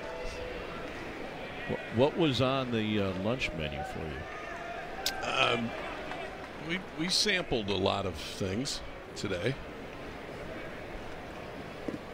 3 balls and a strike. My buddy Chris Guillat met me over there at 1. What do we have? We had lamb chops. We had a meatball. We had calamari.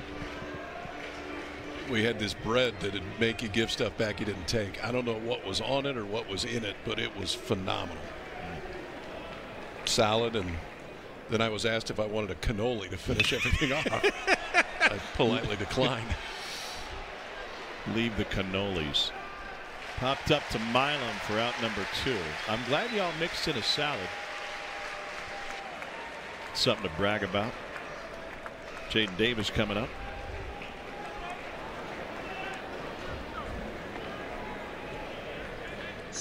I went to Gino's one time with my buddy Ben McDonald and his family.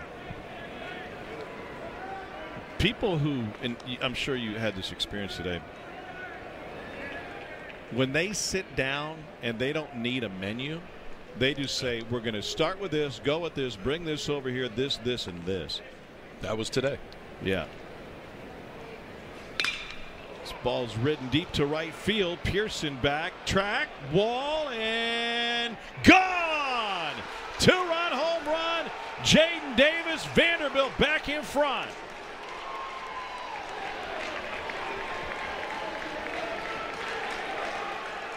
Josh Pearson simply ran out of room. Second home run of the year for Jaden Davis. Hit a ball hard earlier to right field, and this time off the bat you're thinking maybe. The flags are not moving, so this is all provided by Jaden Davis. Pearson thought he had a beat on it all the way back, and about 5 to 10 feet over that right field fence, but enough to carry out of here, give Vandy the lead back here in the 8th. 4 ribbies for Davis tonight. What a game. And we'll get a pinch hitter for Vandy in the spot that Leneve was in after replacing Holcomb.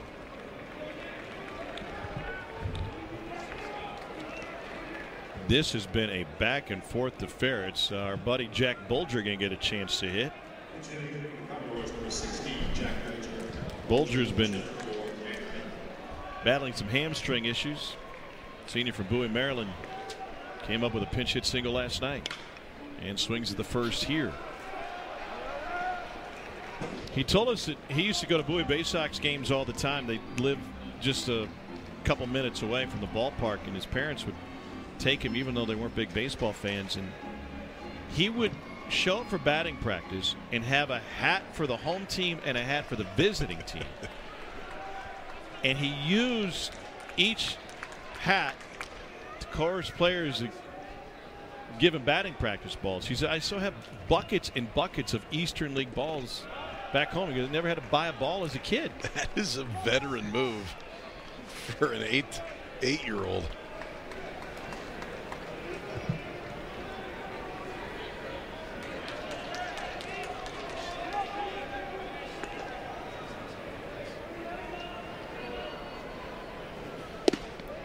Big cut at 91, 1-2.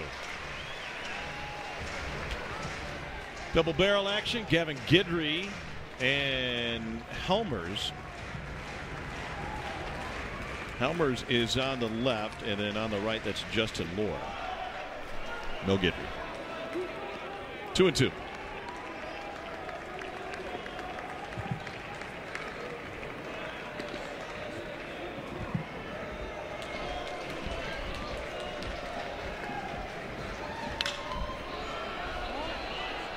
This one drifting towards the seats and will be out of play.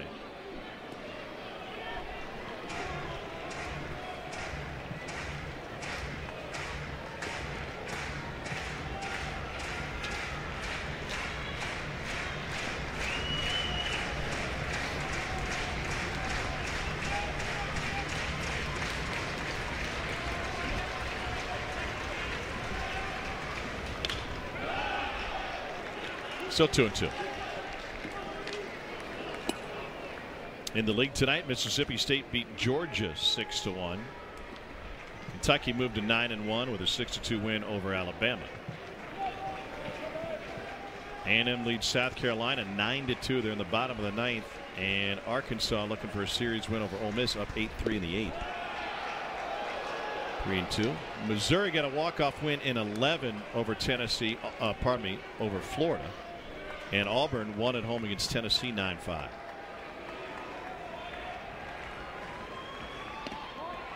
Caught the edge, strike 3 on Bulger, and that will. Here's Josh Pearson to lead off. Eddie Davis is taking over in left field for Vandy. Pearson, Braswell, Larson due up in the 8th. Ethan McElvain going to work for Vandy again. First pitch to Austin, and he will win the race to the bag. Makes it look pretty easy. Yeah, there are plays over there, and we talked about Austin can play anywhere on the field. That's when you can see why there's an advantage to put him over there at first base, because with a left-handed pitcher, McElvain's falling over towards third base. It's going to be tougher for him to get there. Austin can fly, and McElvain was not going to get there in time. Austin was the only guy that was going to make that play, and he still got there by a step. Braswell shows bunt, and that one overcooked, 1-0. People are asking, they want to know, did you save the king in that Royal match when you spent the extra $20? Yeah, I mean, it was money well spent if you ask me, but 2-0. People are asking. 2.5 hours of a baseball game, and the most interesting thing I've said is about Royal match. Stay hot. McElvain out of the Vandy pen is 2-0. This is high, 3-0.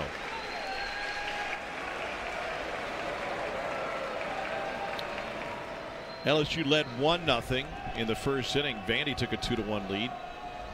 Then LSU was up 4-2. Vandy got one in the fourth, one in the fifth. They tied at 4. LSU back up with one in the bottom of the fifth. Vandy tied it again in the 6th. LSU took the lead again in the bottom of the 6th. And now here we are with a 2-run 8th, putting Vandy on top. Strike called, 3-2.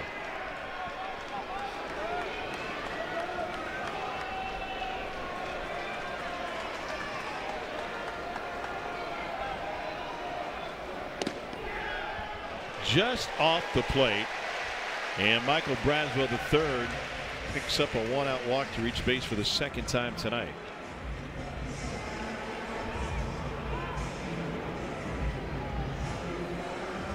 Left fielder, Ashton Larson. And Ashton Larson coming up. He is 2 for 3.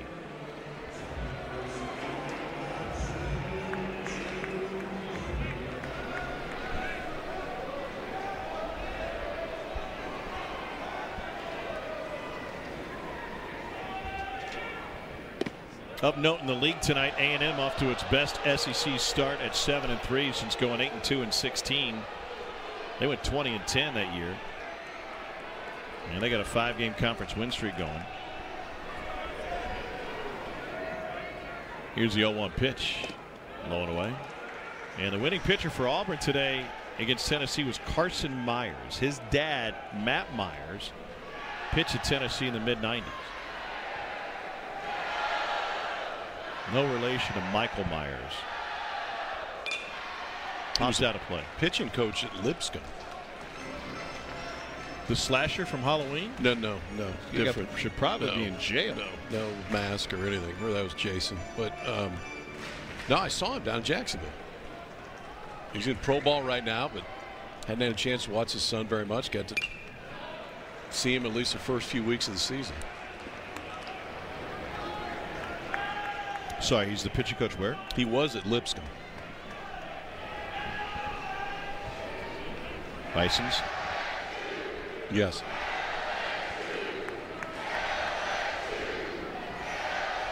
Your lunch date is making some noise.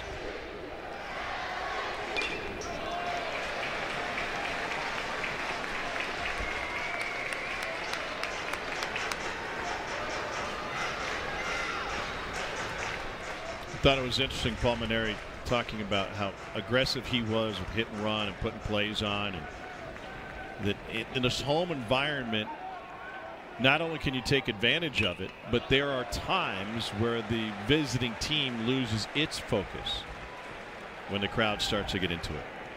I remembered vividly Paul doing that on numerous occasions, especially in this ballpark, to where he would, the minute there was momentum, he was putting his foot down on the pedal. And that is a fair ball. Underhand toss is high, and it gets past Davis. Headed to third is Braswell. He will stop there, and the Tigers have runners at first and third with one out in the eighth.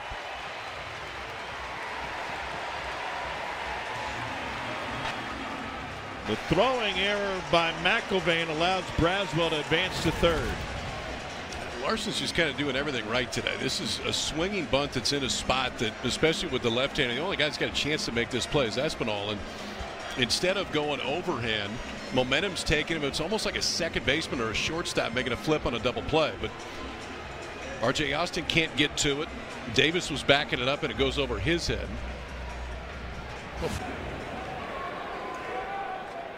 Milam 1 for 2 tonight.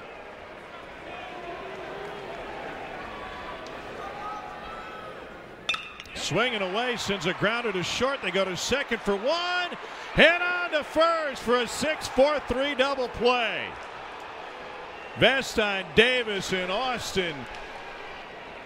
And Vandy clings to a one-run lead after this masterpiece. How about this turn right here? Vestine, he's got to set that right foot to get enough on it. Throw right there, and they finish the double play. LSU is challenging the ruling of out at first base. Has challenged the play at first after the splits in the stretch by Austin.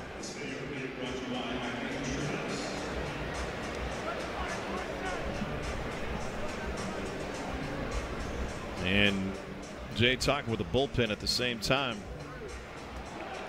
Ackenhausen has been in. Here's another look.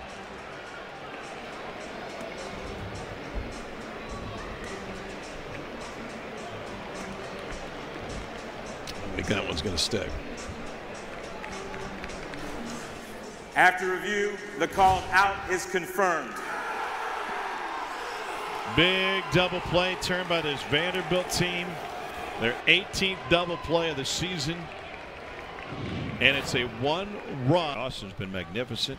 Jaden Davis with the go-ahead home run in the 8th. Just his second of the year.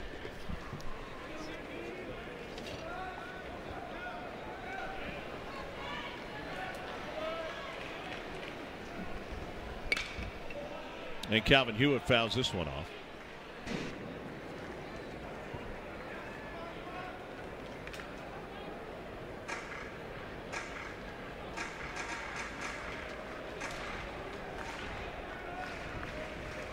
LSU led this game 1-0 and then 4-2.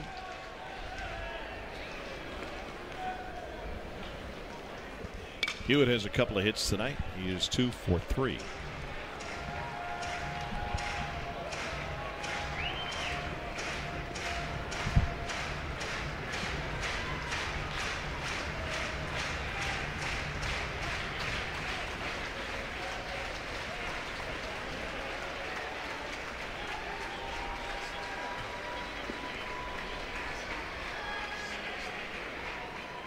Ackenhausen ended this game with one on in the 7th. Got rid of that frame with no issues, and then hit Matthew Polk with one out in the 8th. 2 batters before the Davis home run.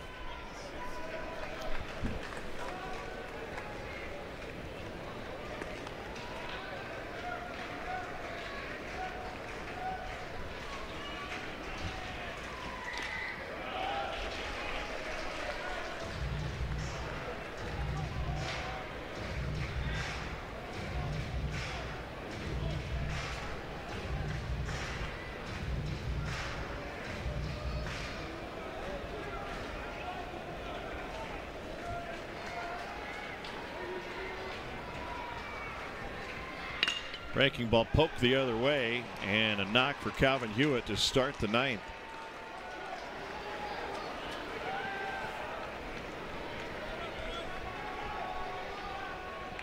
Fourth time the leadoff man has reached for Vandy. He has scored 2 of the previous 3.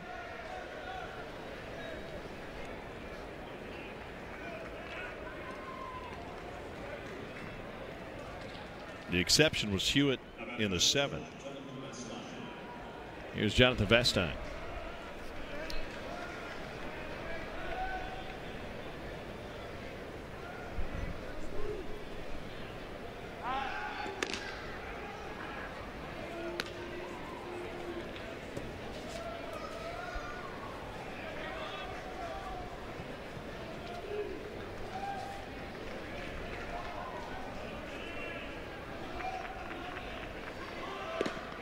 Shows bunt and takes that one upstairs.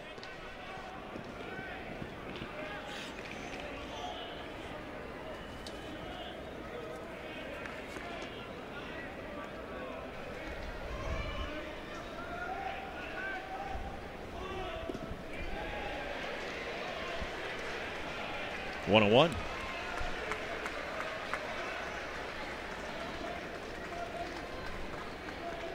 Hewitt always a threat. He's already stole 1 tonight. Let's see Vastine square, fake bunt, and turn Hewitt loose right here. See if they keep it on. Ooh, that one was right at the nostrils. He got the bunt down, and the sacrifice is able to advance Hewitt.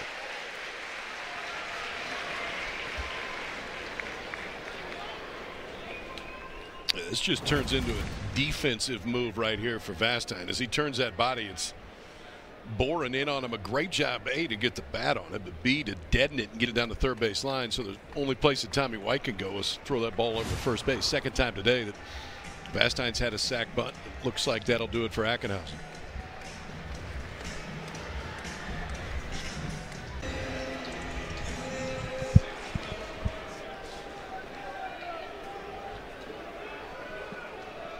Austin has driven in 3, also got an RBI with a ground out in the 5th. Nothing in 1.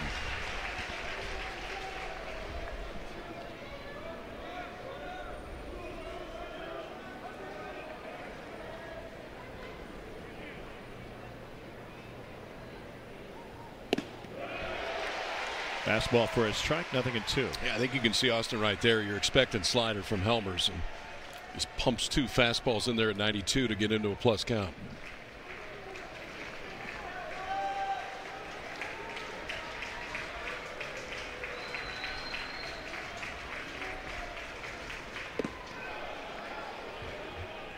Tugged that one, 1 and 2.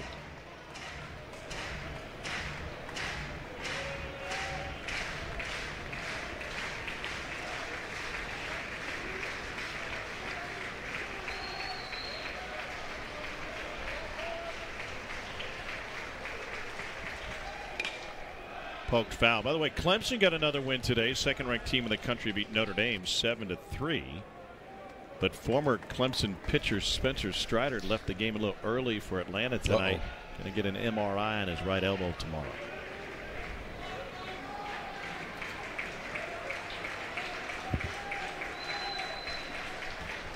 Braves won that one late. Here's the 1-2. Breaking ball in the dirt.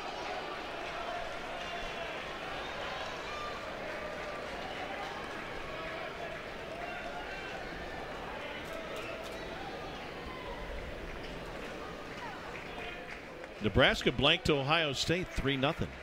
How good are the Huskers of Will Bolt? Huskers are ranked now. Chopped to third. Tommy White, fair territory. Dug out over at first by Jared Jones.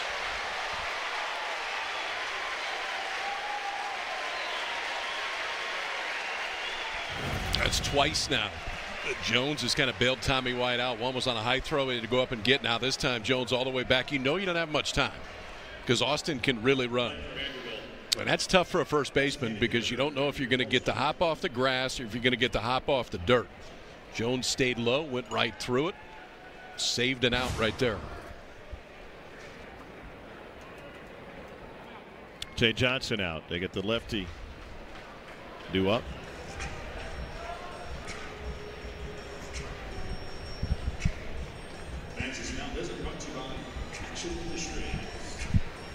And 2/3 of an inning against Southern on Monday night.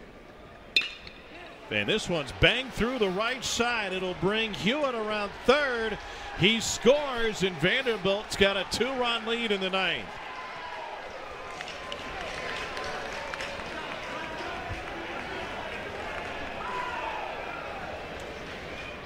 I love that Tim Corbin stayed with the freshman right here. Kozel, we talked about it, first game of the year, hit third. And he's up there looking for a first pitch breaking ball, something he can handle.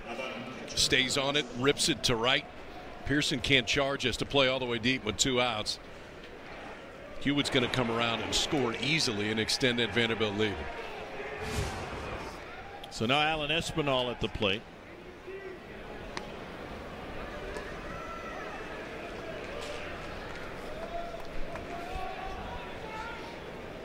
Espinal is 1 for 4.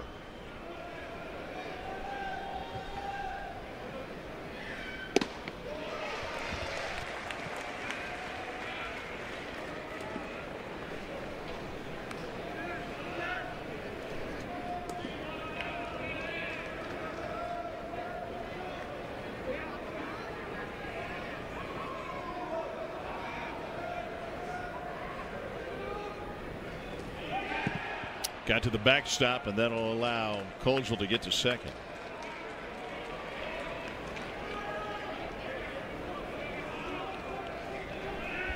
Jay Johnson out. SEC now, that's coming up next. Schloss has been to Omaha with A&M twice. I think just once. Just once. Swing and a miss, 1 and 2. Moment before the season, best team, most talented he's had there by far. That top third of the lineup. Back him up. Here's the 1-2. Fly ball, shallow right field. Coming over is Pearson, and he handles it for the final out. We go to the bottom of the ninth. Like, we don't want either one of those guys to beat us. Well, they hit back to back. Now it's White. We want to make sure that it's not that guy that beats us. Bingham is 1 for 8 this weekend, 0 for 4 tonight. So you get Bingham, you can still go after White, because ultimately if he hits it in the seats, you still have a 1-run lead. Line drive, and he'll be aboard with Tommy White coming to the plate.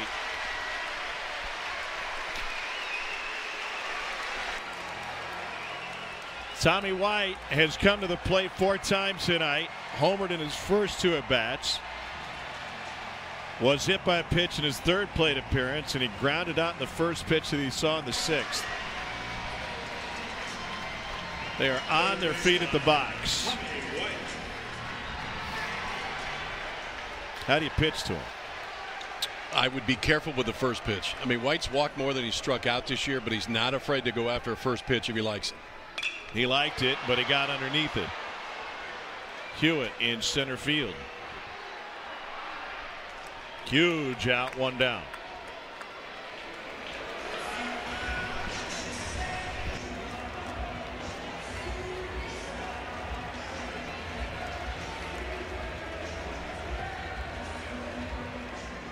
Jay Johnson told us last night when he asked for production from guys that he knows they have it in them. He said, I'm not so worried about guys like Tommy White. It's the others in this lineup who need to pick it up a little bit. And now we'll see if they can after White's out, starting with Jared Jones. 0-1.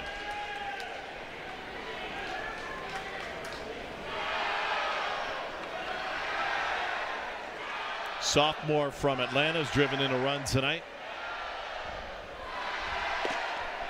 And he takes a fastball for strike 2.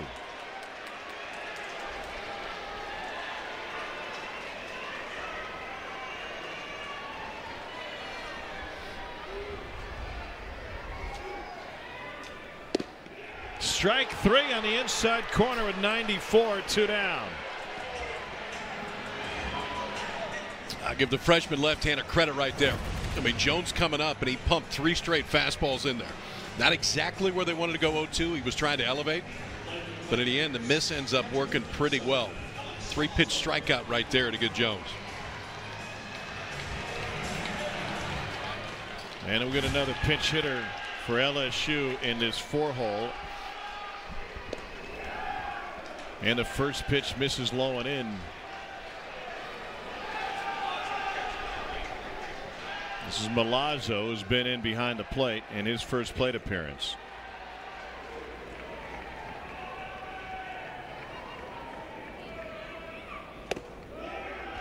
One and one. McIlvain has worked 3 innings in relief. He has struck out 3 and walked 1. Got 4 groundouts. 1 and 2.